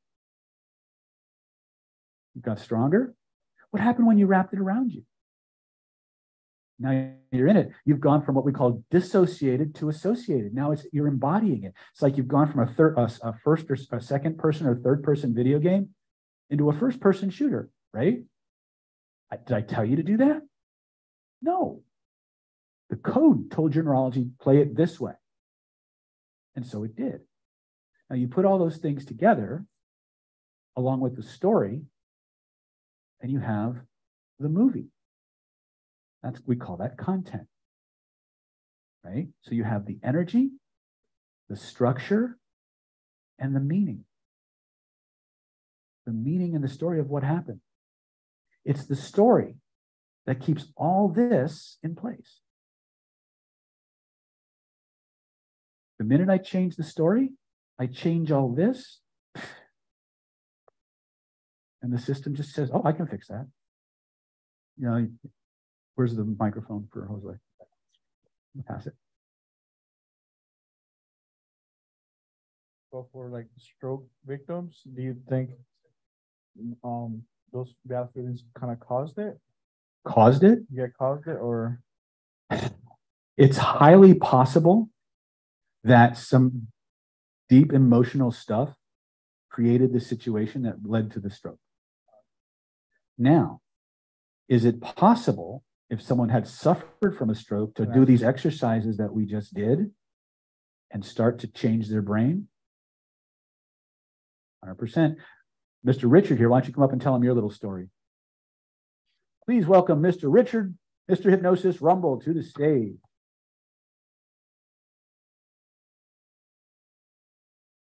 How you all doing? All right, so I have a couple of stroke stories. For some reason, it just happens that way. My wife's grandmother had a stroke, and she was unresponsive to anybody in the home, and she was just kind of laying there in the bed. Wouldn't respond to anybody. Nobody could get her to flutter her eyes or move her hand. She was just a vegetative state. And we had just started doing the Sleepwalkers practice sessions, and we were getting together. We were talking about hypnotic language patterns, all the stuff that the CPI and the Renegade Reframe, which, by the way, is in February. Yes. And the Renegade Reframe language patterns. And so I sat in there with her, and I chatted with her a little bit. And I used some hypnotic language patterns, and I talked to her a little bit about rewiring her circuitry. So I don't know if any of you know Ruth Buzzy from the old Laughing, and she is an old telephone operator. Well, this little old lady, she knows what a telephone operator was because she had done that job when she was younger, right? And you'd have to take this line, you unplug it from here, and you plug it in down to there. And if that connection wasn't working, you could take it and you could plug another one into another spot, and you could totally rewire the way that your signal went from point A to point B in the context of a telephone. And I used those kinds of stories talking to her, allowing her to assume that she could do that with her brain. And by the time we finished the conversation, she was moving her eyes, she was squeezing my hand. Nobody else said it gotten any kind of response at all, okay? So that's just with one sitting down, chit-chatting with her and using some language patterns and some analogies and some stories, right? Later on, Sandy's mother, the other lady's daughter, also had a stroke, and we used the same kinds of language patterns, and she recovered from the stroke mentally 100% fully from the stroke, but she didn't want to do any of the physical PT exercises, right? And you kind of have to do the physical as well as the mental. And so because she didn't do the physical, her body atrophied, but she was still mentally cognizant and super aware for the next 10 years. Not bad. So these language patterns, they work on the brain. You have to still do some physical work with the body to get the muscles moving and everything. engage the body. If she would have done her PT, she could have lived her life normally, not in a hospital bed, right?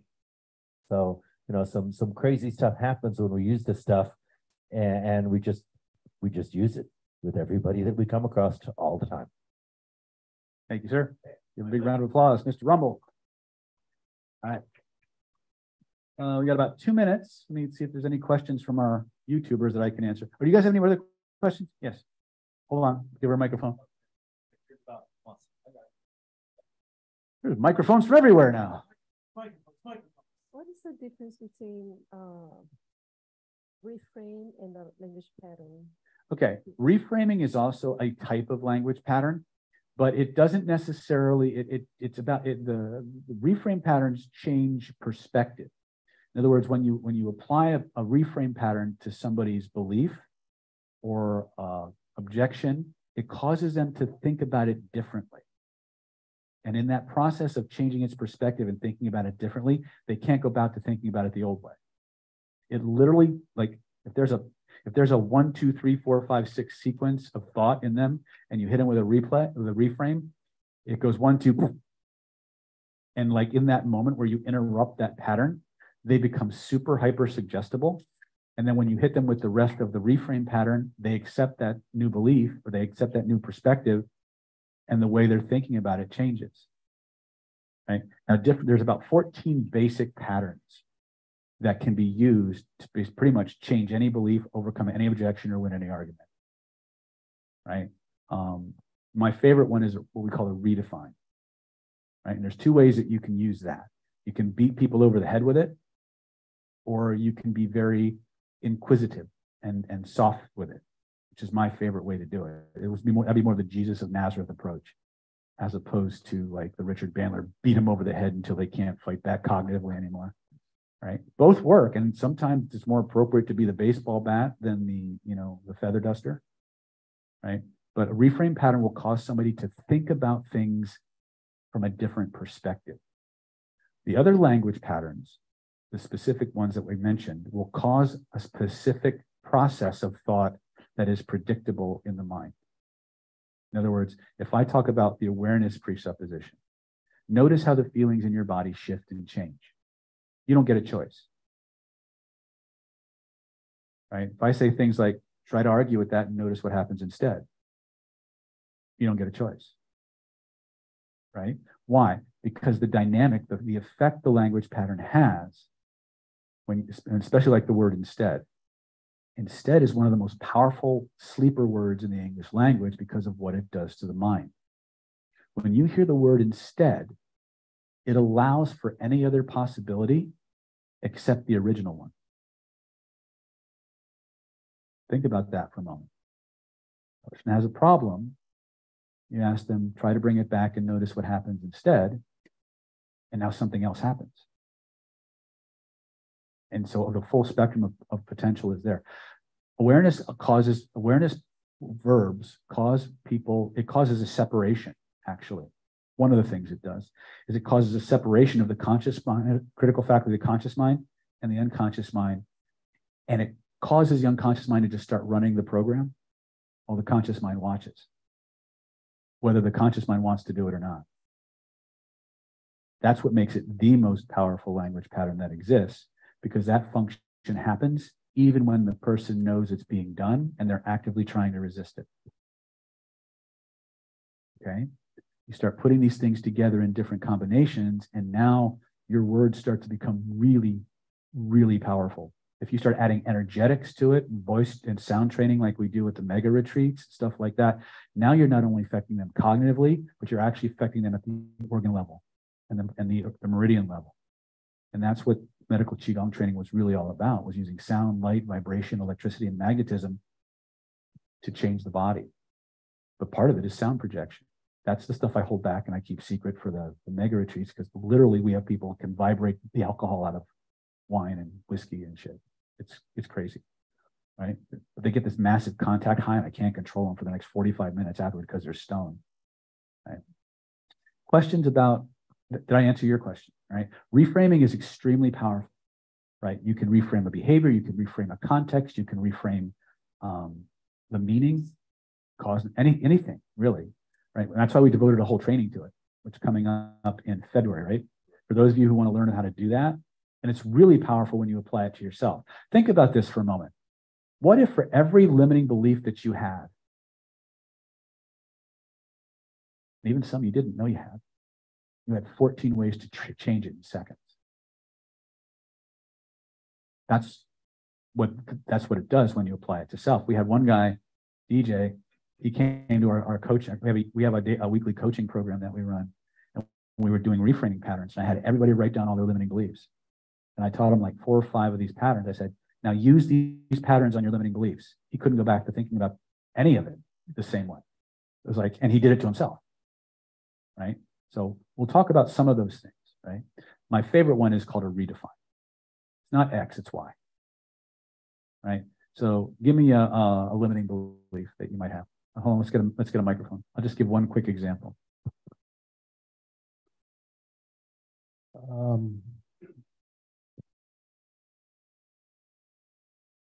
You're all out of limiting beliefs?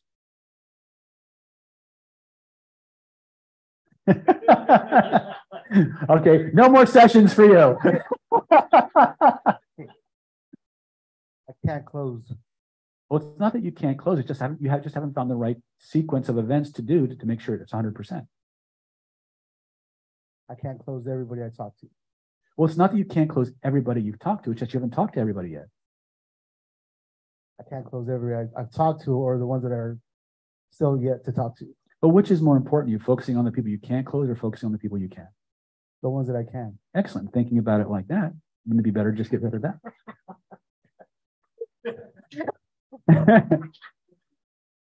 That was 2 patterns, right? And the other one was also one of my favorites called hierarchy of criteria. What just happened? Talk into the microphone. That was amazing. He was trying hard too. I was. Well, it's not that you were trying really hard. It's just you thought you were trying hard until you realized you were outclassed. I never realized that was the point. That's right. He didn't even know he didn't know he got blasted. It's like, oh yeah.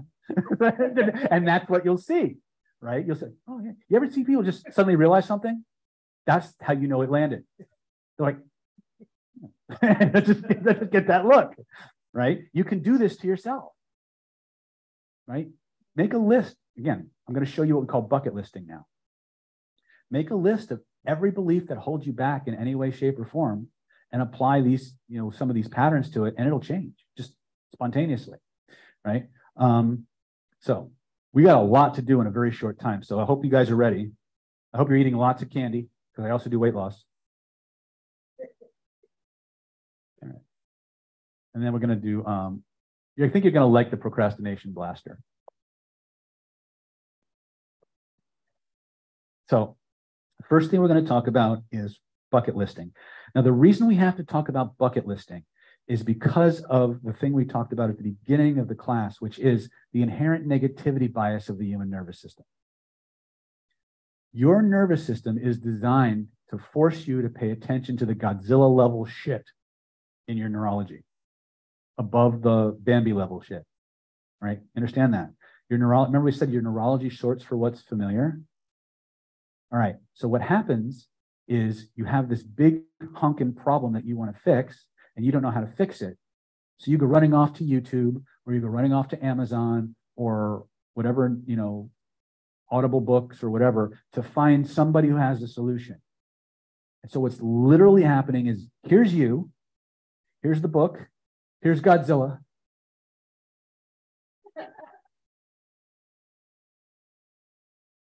It doesn't end well. You all know what I'm talking about, don't you, right? Right? That's why we fail. Because you're taking something you have absolutely no confidence, experience, or history of success with, and fighting the thing you've got the most practice doing. If you want to work on yourself, you have to train differently. You have to flip the script. How many people have ever played a video game? Okay. How many are old like me and remember the game Dungeons and Dragons? It's okay. You can admit to geekness. Not you, huh? All right, fine. Fine, just fine. We'll stick to the video game metaphor then. So you guys have all seen where you have this level 1 character, right? You have your brand new sword or your little magic wand, right? And you're fine as long as you stay in the level 1 zone. But every now and then you see a level 1 character wander into a level 10 or 20 killing area. What happens? It doesn't end well for the level 1 character, does it? Why? The monster's too big and the character's too weak.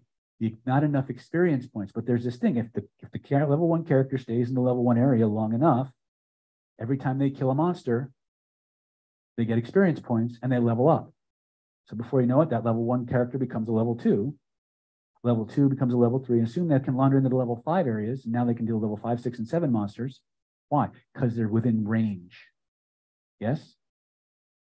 That's what you need to do to work on your own shit. Now, if somebody's guiding you, now we can take on Godzilla. But if you're doing this on your own, you got to flip the script. So how do we do that? This is called bucket listing. Okay. You knew it was coming. Okay.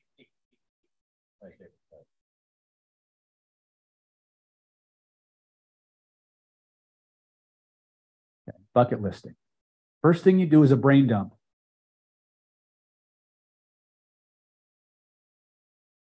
What does that mean? You take everything that bothers you that you want to change and just vomit it onto a piece of paper. Right? So I'll just do little lines here, right? So there's 2 ways that we can do this. We can do this in the brain dump format, which is ugly. Or we can do thematic bucket listing. Okay, what does that mean? When I'm doing a thematic bucket list, what I want to do, I want to vomit everything onto the page. Like I'm going to pick a topic like fear. And I'm just going to write everything on my page that I'm afraid of, which is what most procrastination is, but some form of fear. Okay, that fear can, that procrastination can take a couple of different forms, but the end result is you don't get around to doing the shit you know you need to do. Right? So because fear tends to be one of the big ones, maybe we do that. So what do? I vomit onto my page everything I'm afraid of. So maybe it's spiders, paperwork, cold calling, dealing with people. All right. Maybe it's the unknown. Okay. All right, so now I've got 4 or 5 things. Now what I got to do is I got to assign a number value on a scale of 1 to 10. How intense is my fear of spiders? Maybe it's a 4. How intense is my fear of paperwork? Maybe it's a 12. I really hate paperwork, right? Cold calling, maybe it's a 10. Some people, right? Dealing with people, maybe it's a 9. The unknown, maybe it's a 6. Right? Then what do I want to do?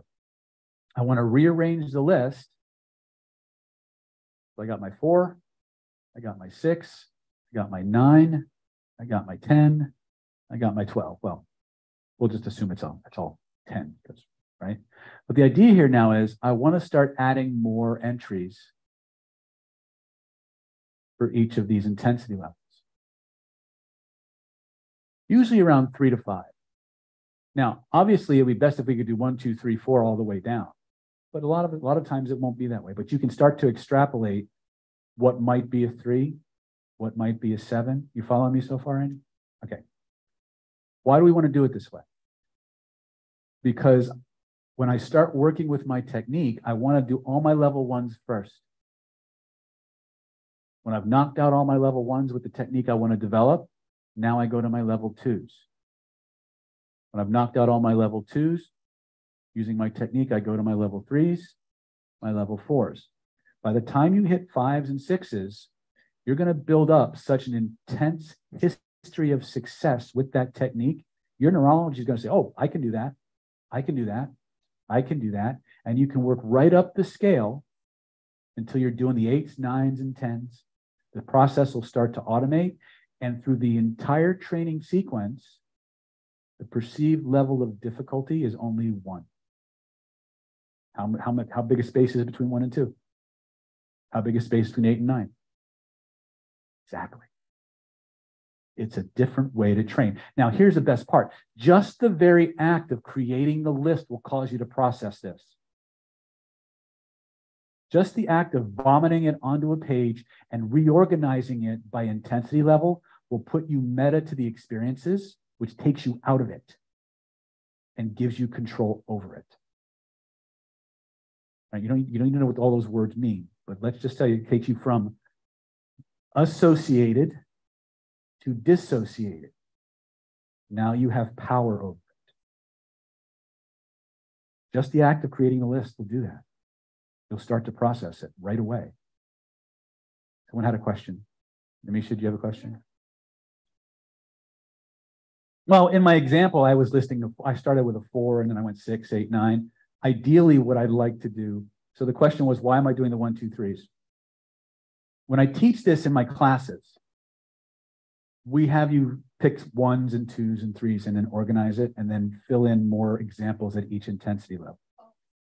The reason for that is that sometimes 1 or 2 isn't enough to build up a solid history and repetition.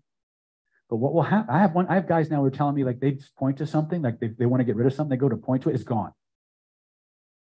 Because there's a process in NLP when we talk about anchors called streamlining. If you have 4 or 5 things that you anchor, 1, 2, 3, 4, like it's called chaining anchors. The nervous system gets better and better and better at that sequence. And so what happens, instead of going, you hit here and then it goes, this one fires, then this one fires, and this one fires, and this one fires. What actually happens when you start to streamline is you fire this and this fires. It just. And so what's happening now with some of our students is they've done this bucket listing process with all the different techniques so many times that the minute they become aware of feeling and go to point to it, their nervous system just nukes it. It's a byproduct of the training. You have to, the only way you get there is by actually doing the technique enough times. Now, the people who are really doing this are also seeing clients. And so not only are they getting it from themselves, they're doing this with other people. So the secret to really getting good is being on both ends, not just receiving it, but also walking other people through it. Does that make sense? But this is how you apply everything that you've learned so far and what you're going to be learning until the end of tonight. You have to start with the low level shit first. Because if you go after Godzilla, Godzilla will show up. Right? And trust me, every time I bring somebody up here, I say, give me a 1 or 2 or 3, they always pick Godzilla. I don't know if I'll ever get a chance to be in a room with David again. I've got to get Godzilla out of me. Yes.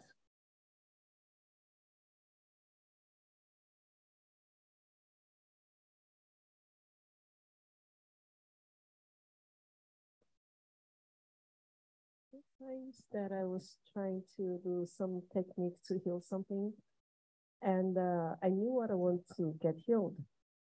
But when I start to, when I'm going to start the process of the healing, so I want to think about what I want to get rid of, I just couldn't think of that. I just could think the result. Mm-hmm. So you couldn't think of what you wanted to get rid of. You just wanted a result. Okay, for instance, I want to get rid of a fear of a spider, for instance. Mm-hmm. And so that's what I want. So when I'm going to start the process, I could not think of, I want to get rid of the fear of a spider. I just could think of the memory. In my mind, I just could see the end result. I don't have fear anymore. Okay. So what does it mean? I got healed already without. Well, when you look at a spider, what happens? Oh no, I don't have fear of spider. No. Just get the example. No, if again, a lot of times what happens if you like using the spider example, which I actually had a lady 2 meetups ago, I was talking about spiders. Spider was coming down. She freaked out. She freaked out right where you were sitting, Nanisha. And I literally walked up to her and I just zapped the spider phobia right out. I got it on tape or video. We don't have tape anymore. Right. I sent the spider his royalty check. scratch that one, right? But a lot of times, if like you go to clear something and all of a sudden, when you go to provoke it, it's not there, you're done. Yeah. Some people just don't know who to be if they let it go. That freaks them out more. It sounds weird. It sounds like, why would anybody be that way? Because we sort for what's familiar. Remember what he said, fear of the unknown? Who will I be without this? That is a huge thing, especially when we talk about procrastination. If I actually accomplish this, mine will be different. What if I don't like it? What if it's bad? What if people don't like me? Sounds familiar? Okay. There's two kinds of beliefs that we have, folks. There's beliefs that we know about and beliefs we don't. And we don't know what those other beliefs are until some dude in a vest or a spider comes along and provokes the shit out of them. Understand? So the other thing I want to caution you about is thinking you'll ever be done. You have, if the science is true, you have millions of years of accumulated genetic memory floating around inside of you. If you go looking for shit to fix, I promise you will find it. And that can be, and you'll have the tools to do it. But I promise you that that in itself can become a problem, where you become so focused on fixing your shit, you don't move forward. Because a lot of people believe, oh, once I'm fixed all my shit, I can move forward and be successful. Well, if you're never done, you can never move forward. So you can't be successful, which also keeps you stuck. So here's the algorithm I want you to apply to this. Move forward. When you run into something that stops you or slows you down, fix it. Keep moving forward. Don't go looking for more shit. Let the life you lead provoke the shit you need to deal with. Because if it's not holding you back, it's not a fucking problem. When it starts to hold you back or impede your progress, that's when you fix it. That's if you want to self-actualize, right? If you want to be one of these people that hides in a cave contemplating their navel until they ascend in a puff of white glory, or not so white glory, I don't know what the fuck color it is, right? Well, you can do that too. There's a place for that if that's part of your spiritual journey. My biggest pet peeve with most of these systems is that they're all trying to leave. They all want to go back to heaven. Well, we came here for a reason. Let's have fun, right? All right. So this is bucket listing. This is something I want you guys to just take a couple minutes. Do you have paper? All right. Let's just take 2 or 3 minutes and write down 3 to 5 things. Maybe as they pertain to procrastination, maybe as they pertain to other shit that's holding you back. Could be, and again, you can do a brain dump where you just randomly vomit out things onto the sheet that you want to fix. Or you can do it thematically, like all the things I'm afraid of, all the things that make me sad, all the things that make me angry. Either way is fine. But whatever you do, we're going to keep it short because, again, we don't have a lot of time, and I want to make sure you guys have enough chances to get your reps in. So I want us to be able to isolate the small ones and focus on those. Okay. You guys feel free. You guys at home, feel free to do this too if it's something that you think is useful. Oh shit! I don't have much time, do I? Okay. All right. I know what we'll do.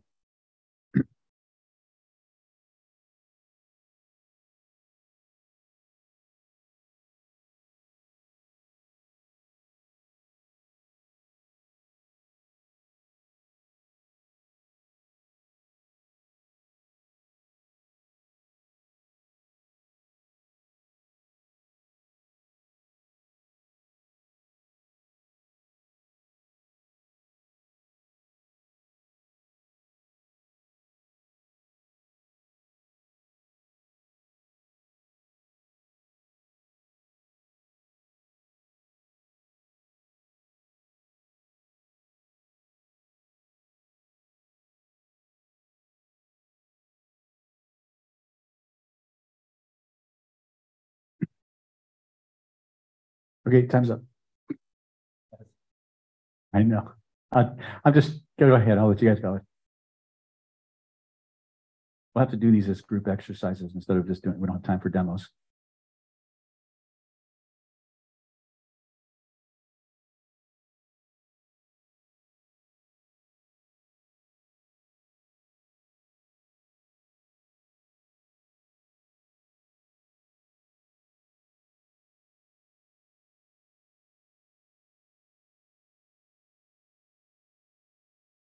Moss, did we lose the chat?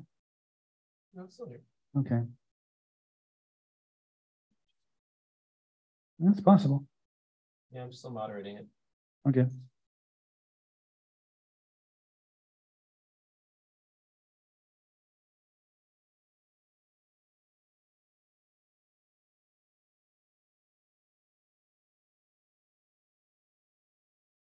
How much time we have left?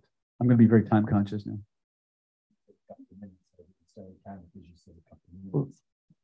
Oh, for the breakout or for the whole event?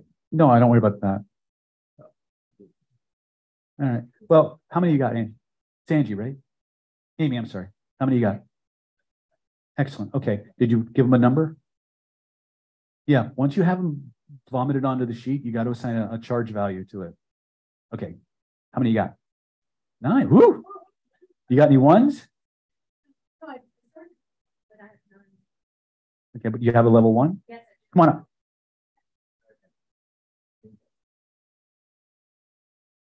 Okay to play? Yes. Okay, very good. This is Namisha.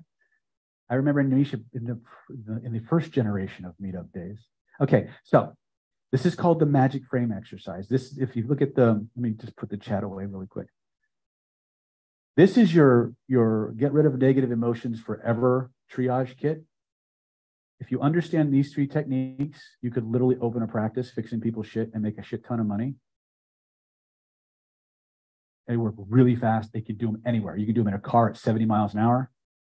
You can do them over the phone. You can do them over chat. You can do them in a line at Starbucks. We've had people do them at airports. Right? I have stories, and it's not me doing it. It's people just like you. Okay. So, so the thing you want to clear, is it okay to talk about it or no? Yeah. What is it? I don't like taking orders. I keep making mistakes. You don't like taking orders, so you keep making mistakes. Yeah. I know I'm making a mistake. I'm still doing it. Okay. Yeah. So scale of 1 to 10, how problem? It's a 1. It's a 1? That's a repetition. It's okay to get rid of it? Any reason why you might want to keep that? Okay, close your eyes. I want you to notice that there's a place in your body where the feeling connected to that experience and the reasons behind that feeling are stored. Take a moment, point to where you feel it. Now, excellent. Now, if there were a picture floating in the space around you that represented that feeling and that a picture you could reach out and touch, where'd you reach out to touch it?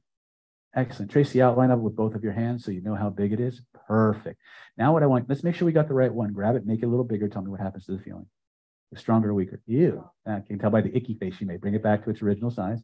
Now slowly pull it closer to your body. Notice what happens. Okay, put it back. I want you to put a thick black frame around it. Bigger and thicker and blacker, the better. All right, size queen. All right, I got you. I want you to feel along the base of that frame.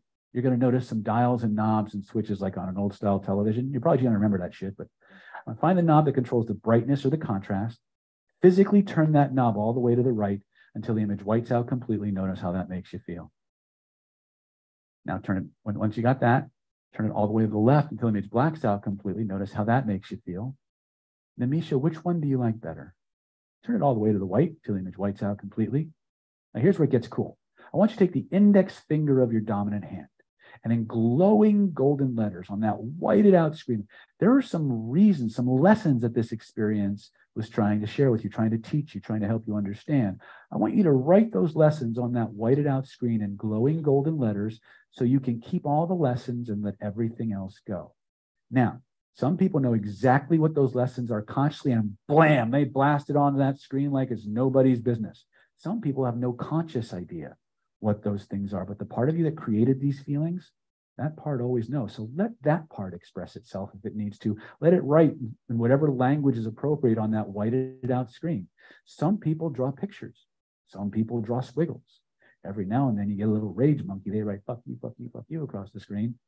Some people write with both hands simultaneously, like they're writing Chinese or Hebrew at the same time. However you want to do it, just let that finger write like automatic writing. Put everything on that screen. so you can keep all the lessons and let everything else go. The feelings come up, put them on the screen too. Excellent. When you know you're done, reach up, shrink it down to the size of a postage stamp or even smaller. Notice how the feelings in your body shift and changes with every breath you take and every beat of your heart. Your unconscious mind floats that frame up over the top of your head, back beyond the horizon until it disappears completely below the horizon. And you know the sound a hammer makes when you're banging on a nail? Feel it nailed back there for all eternity, impossible to come back.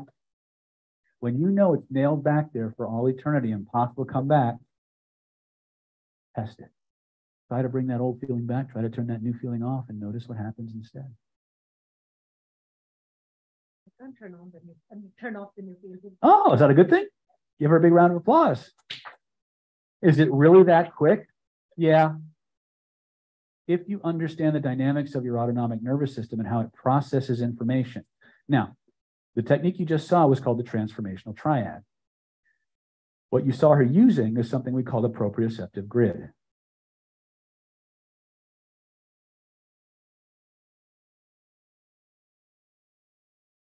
Can't spell proprioceptive. How do I spell this shit? Too many septives. Fine. Yeah, I know. See if that works. Oh, wait. There we go. Remember that little frame game we played earlier? There it is. Anything in front of your body is a file your neurology is running. It's open, it's active, it's running. It's just like a file open on your desktop. Did you ever notice that some files, when you make them bigger, they hide other files? Guess what happens when you make a picture bigger and it's really close? You can't see what's behind it. So when people can't move past something, guess what they can't move past? When you're procrastinating, a lot of people, if they can't see the end result of something, they won't start. Other people, if they can track, if they know they need 10 steps to get somewhere, but they're ordinal in nature and they don't know what the first step is, they do nothing. If they can track, if they know they need 10 steps and they can see all the way up to step 5, and then they don't know what to do at step 5, they'll stop at step 1. Those are all forms of procrastination. Some people build the plane as they're flying it. Like they have no fucking clue how to start, but they just start and they figure it out as they go, right? Some people see where they're at, see the end result, and realize who they will be, who they want to be at the end of that process, and are terrified of it, so they don't start. Does this resonate with anybody? All of the above, right? So one of the things that we can begin to do is we can begin to move our pictures around. We can start to organize our desktop, because whether you're conscious of this phenomenon or not, it's out there and it's impacting your ability to move forward. Okay? You've all heard me say, I got to get past this, right? You see this here, it says, anything that's in front of you is open. Can you guys see this from the back? Everything in the front is open, active, and running. Anything in the back is over, closed, and complete. So people will say, I got to get past this. Well, if you get past it, where does it end up? If I got to put this behind me, where does it end up? Literally. Get around things. Get over things. Where does it end up? The hint is right there. It's in your language. Your brains are simultaneously hierarchical, literal, metaphorical, you name it. It's doing all of these things at the same time. If you have eyes to see and ears to hear, you know exactly how someone's thinking about something. Not just what they're thinking, but how. If you pay attention to the structure of their language, which takes training. Yes, Demisha? So, sometimes we're doing team meetings and so we got to move forward. In team meetings, sometimes whoever. We've got to move forward. The manager says, move forward, but people you can sense they're still hanging on to all the stuff that didn't get worked out. Yep. So it would be better to say, let's put all this past stuff and move forward. If you have strong enough rapport with people, this is something my advanced students, they can all do this. They can literally walk up to somebody and interact with their own. I can merge my proprioceptive grid with his, And if I see where his pictures are, I say, well, let's just put that block aside for a minute and think about how we can make this happen. Like he's in trance. Like you can literally see that. That's one of the more invasive ways that you can influence people. But people are always, when they're communicating, they're always referencing these pictures out in front of them. And a lot of times when they get that blank look on their face, they're actually watching the picture. You get too close, like if someone's running a picture and you get too close, a lot of times they get freaked out because you're standing in their picture and they can't process it, right? This is one of the reasons where our social distancings and things like that come from. Again, it's a whole deep well. If you guys want to learn more, we can go to nlppower.com and look at our live events. We're going to have more meetups coming up. We have a mastermind that meets on the third Saturday of every month. It is a paid program, but you get in a small room with me for like 6.5 hours, and we work on whatever you want to work on. So if you're interested in getting involved in that program, see Moss, he'll set you guys up, right? Those of you who keep coming back to the meetups, probably the next level for you. You won't get a certificate from the mastermind. What you will get is the chance to roll up your sleeves and do some work, right? And get actual real world feedback. So you guys got at least one level 1 to play with? This means yes, this means no. Stand up.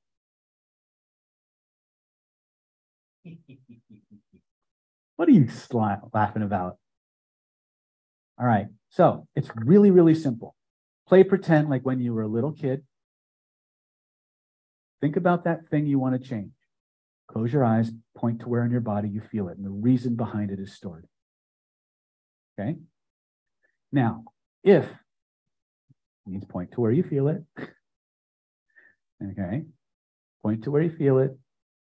If there were a picture floating in the space around you that represents that feeling, a picture you could reach out and touch, where would you reach out to touch it? Now let's make sure we've got the right one. Trace the outline of it with both of your hands so you know how big it is. Grab the edges of it, and just like you would, without slugging the person next to you, just like you would expand the windows on your iPhone, go ahead and open it wide. Notice what happens to the feeling. Does it get stronger? Does it get weaker? I bring it back to its original size. Slowly keep the size of the picture exactly the same. Now slowly pull it closer to your body. Notice what happens to the intensity of the feeling. Does it get stronger? Or does it get weaker? Put it back to its original size, original location. Now, using your imagination, place a big, thick, black, heavy frame around it.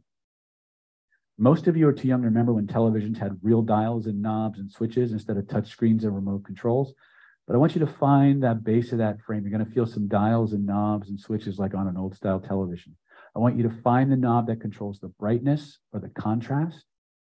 Turn that knob all the way to the right until the image whites out completely. Notice how that makes you feel. Turn the knob all the way to the left until the image blacks out completely. Notice how that makes you feel. Decide for yourself which one you like better. If there's a different color you want that screen to be, keep playing with it until you get the color you want. Once you've got that, take the index finger of your dominant hand and in glowing golden letters across that colored screen, there were some lessons, obvious lessons that this experience had to teach you, positive or negative, doesn't matter. I want you to write those lessons on that colored out screen in glowing golden letters or whatever color you want, so you can keep all the lessons and let everything else go. Now, some people know consciously what those lessons were, and so they just blast them on the screen. However, some people have no conscious clue what those lessons might be, but the part of you that created those feelings in the first place, that part always knows. So give that part freedom and permission to express itself. Let that part start to write on that screen all the lessons connected to this experience, all the emotions connected to this experience, positive or negative, so you can keep all the lessons and let everything else go. So it'll be like automatic writing. Just let that finger start going. And my wife does this. She writes for 40 minutes at a time. It's like she's writing a chapter from War and Peace. I don't care how long it takes. I don't care what feelings and emotions come up. As the feelings come up, put them on the screen. Just keep writing. When you know they're done, reach up. Shrink that frame down to the size of a postage stamp or even smaller. Notice how the feelings in your body shift and changes with every breath you take and every beat of your heart. Your other than conscious mind begins moving that frame up over the top of your head, back beyond the horizon until it disappears completely. below the horizon. When you know, and you know the sound a hammer makes when you're banging on a nail? Feel it nailed back there for all eternity, impossible to come back. When you know it's nailed back there for all eternity, impossible to come back, test it. Try to bring it back and notice what happens instead. When you're satisfied, stop testing, scan your body, notice how different you feel. Open your eyes and look out here when you're ready, only when you're ready. Some people process faster than others. Now, when we actually start making these changes, some people go through all kinds of interesting transformations. Some people break out in a sweat. Some people laugh. Some people yawn. Some people cry. Some people twitch. Some people just feel waves of emotion coming up. However your body does it, that's just your neurology resetting itself. It's just the emotional detox. There's no need to measure it, manage it, or make it happen faster. Just notice the process taking place, allow it to install itself completely. And when you know it's done, test it. Try to bring the old feelings back, try to turn the new feelings off, and notice what happens instead. What do you guys notice? Some of you are still processing. Take your time. It's okay. Yes, sir. Finish. Yeah. See, that's how you know. Like if sometimes one of the problems with doing a group is you process at different speeds. So just keep processing, John. You're doing great, right? So that's level one of the transformational triad. Things are moving around.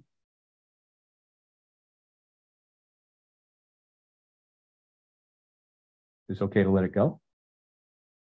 Any reason why you might want to keep it? Okay. So what color is it? Green, okay. If your higher mind could send you a feeling, a frequency, a vibration, or a color that would completely dissolve it, what color or colors might it send you? Go ahead and breathe that red energy through that icky green energy that you obviously don't like. Let it flow into that area in an infinite, ever expanding, and let the emotions come out. Yes, yes, yes. That's why you're here. You see, one of the problems that we have, you just keep processing, sweetie, it's fine.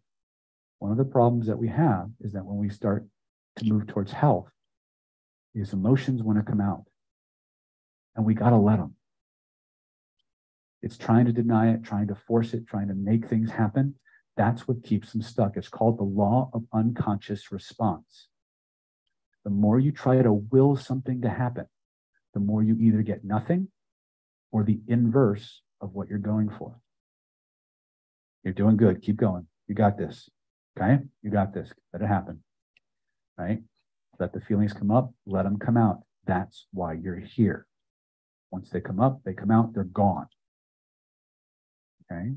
Finding it is half the job. Allowing it to come out is the other half.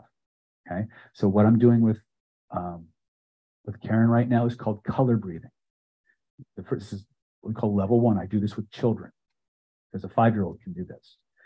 You point to where you feel it, you close your eyes, you ask your neurology, what color is this feeling? First of all, you ask if it's okay to get rid of it. That's why we do the magic frame first. If there's any reason for holding on to it, the magic frame will extract that, so it'll let the rest go. She's processing. You need another color? Where's it going? You're putting the smell in. Great. What smell makes it even better? She's olfactory, by the way. Yeah, go ahead and breathe that jasmine energy through that whole area and notice what happens. Ooh. See, she's one of the few people I met who's actually olfactory. Like if you go to study NLP, you'll say that people are visuals and auditories and kids. She's not. She's olfactory. She starts doing smells, and man, everything changes.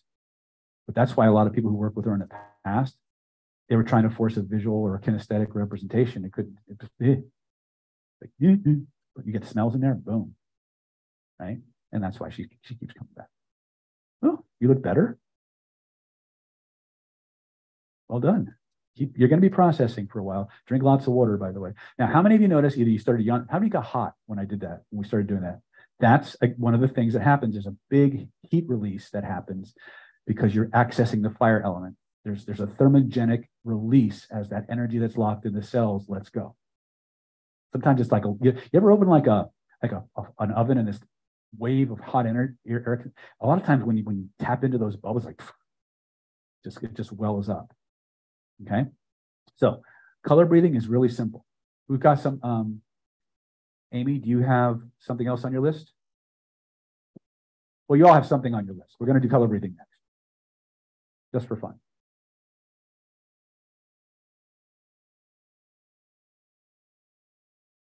Whatever.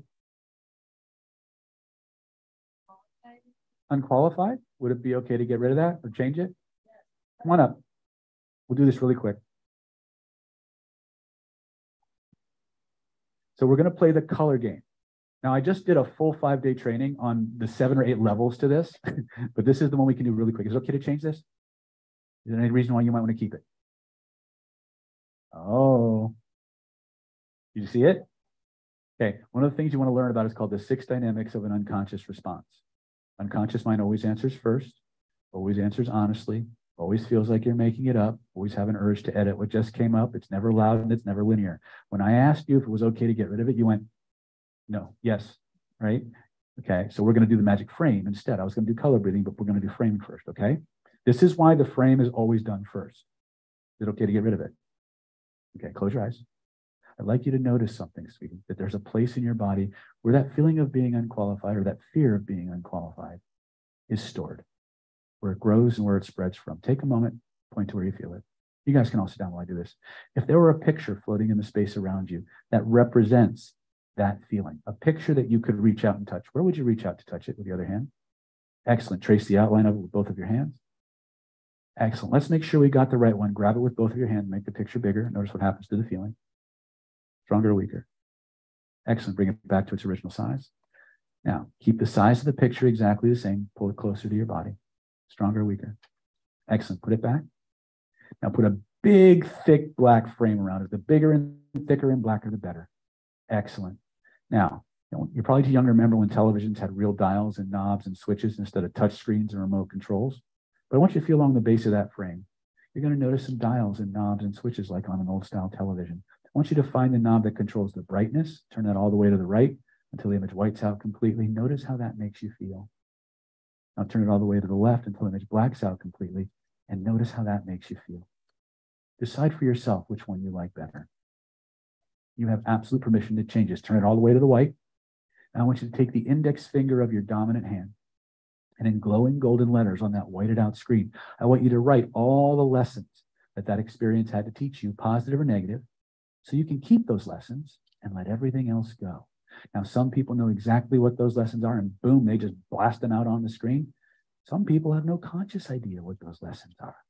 But the part of you that created this experience in the first place, it always knows, so let that part express itself. Some people draw squiggles, some people draw lines, some people write fuck you, because they get pissed off, right? Some people write with both hands simultaneously, like they're writing Chinese or Hebrew at the same time.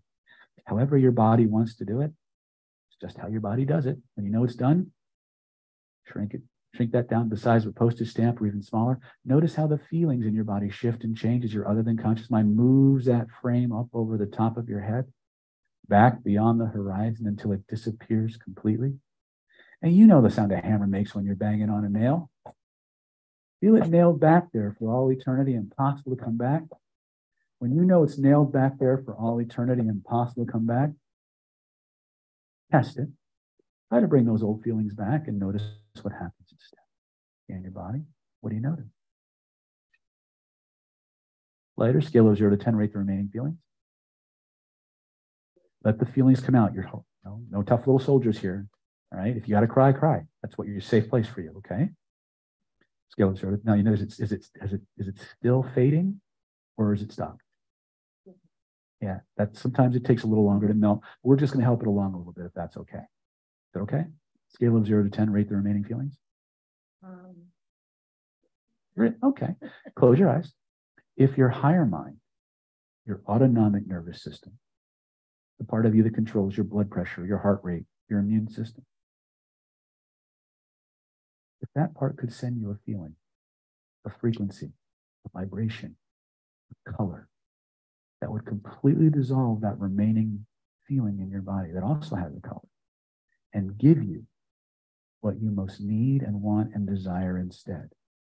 I'm curious. I'm wondering, what color or colors might it send you?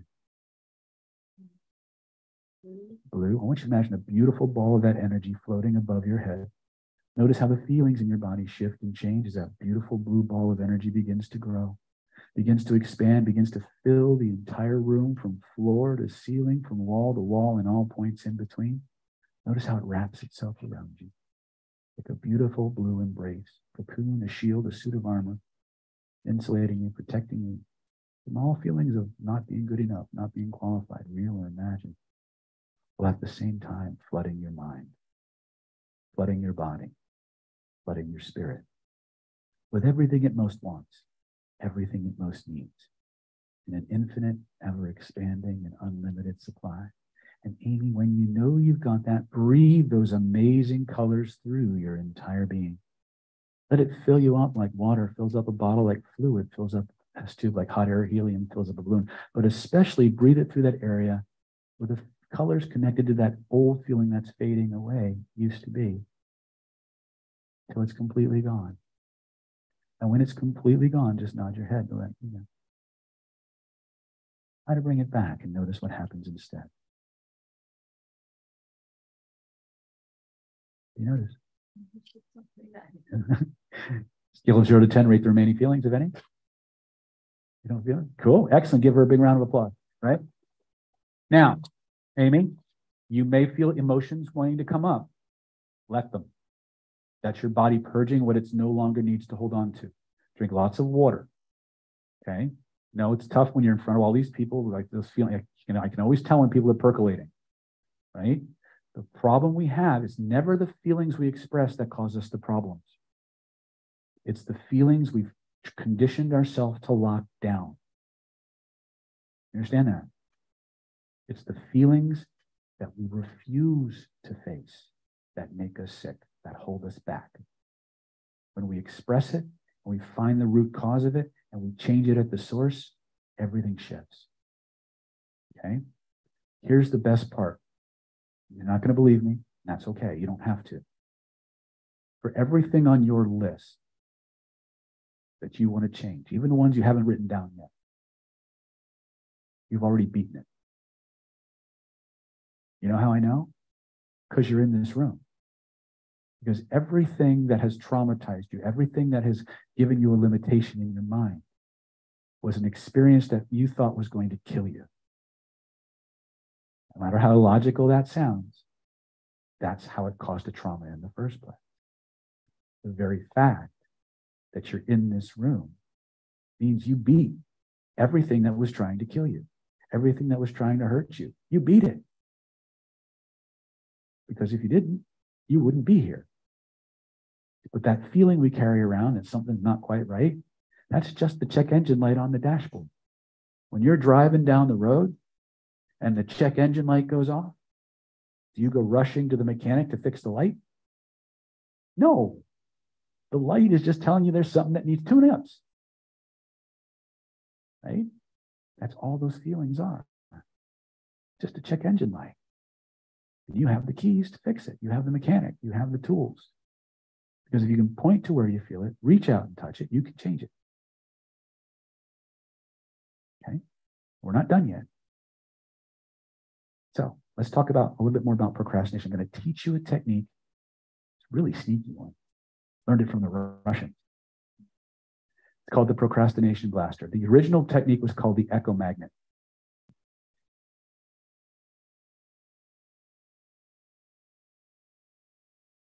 If you can find the book Red Gold, you'll probably wind up paying a redonkulous amount of money for it because it's out of print, by Grigory Ryport. My procrastination blaster is based on his technique known as the echo magnet. So the first thing you're gonna do is you are going to pick something that you have to do that you don't want to do. Oh, that's never happened, right? And you're going to start with a very loud, emphatic, emotional statement. I must blank. So let's say, maybe we're talking about paperwork, right? I must do my paperwork. I must do my paperwork. I must do my paperwork. I must do my paperwork. I must do my paperwork. And you're just going to build it and just as much emotion as you can. Then you're going to drop it all. You're going to become completely indifferent, couldn't give a shit about paperwork. And you're going to say to yourself, I don't want to blank. I don't want to do paperwork. I don't want to do paperwork. I don't want to do paperwork. I don't want to do paperwork. I don't want to do paperwork. I don't want to do paperwork. I don't want to do paperwork. And you build it and you build it and you build it. And when you reach that emotional crescendo, go quiet. It's almost like the afterglow of an orgasm. Just go quiet. And then once you go quiet, just wait. Within a few seconds, you'll start to hear a little voice in the back of your head. And it'll say something like, I want to do X. I want to do X. I want to do X. Let it build. When it reaches its crescendo, get up and do the thing that you just built the energy up for. Okay? This was one of the techniques. Most of you weren't around in the 70s. Some of us were. But there was a time when the Russians, the Soviet Union, took like 70 gold medals in the US Olympics. This piece is from the mental training system they use for all their athletes. Okay? So, can we do this together? I want you to look at your list or think of something that you've been putting off that you have to do. By the way, this is an immediate technique. Like there's something that the moment you do this, you got to get up and go do it. Understand? It's designed to break your cognitive inertia. So it's going to be a little chaotic doing this, but I want you to stand up.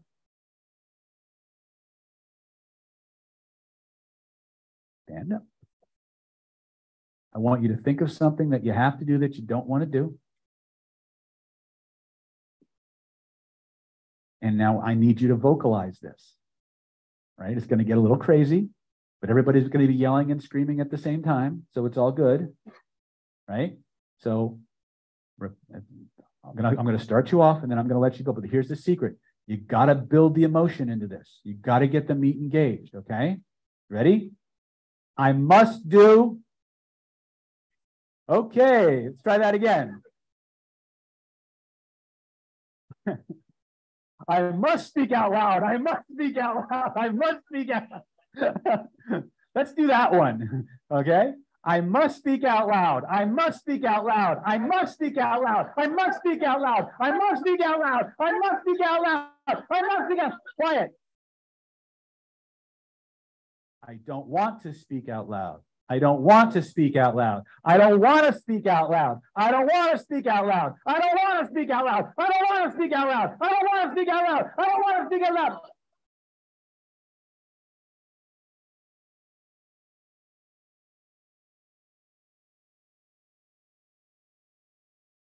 What's happening?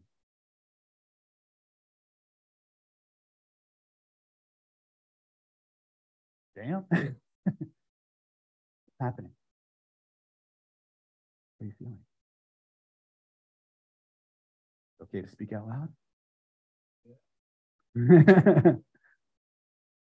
See? Now we just get up and now pick something on your list that you want to, you got to go do. You ready? I must. I must. I must. I must. I must. I must. I must. I must. I must. I must. I must. When you reach that emotional peak, I don't want to. I don't want to. I don't want to. I don't want to. I don't want to. I don't want to. I don't want to. I don't want to. I don't want to. I don't want to.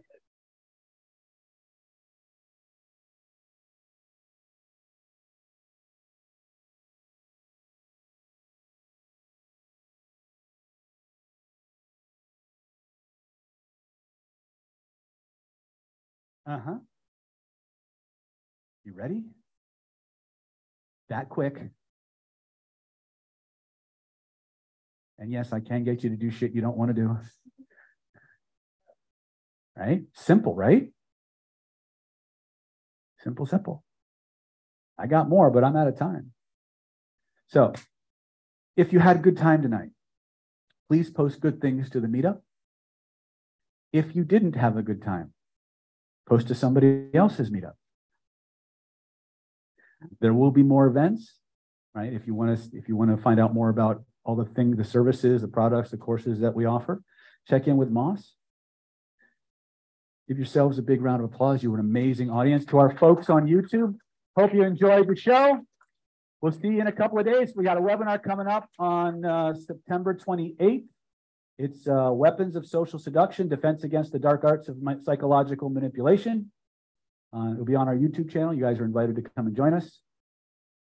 In the words of the immortal Cal Burnett, I'm so glad we had this time together just to have a laugh or sing a song.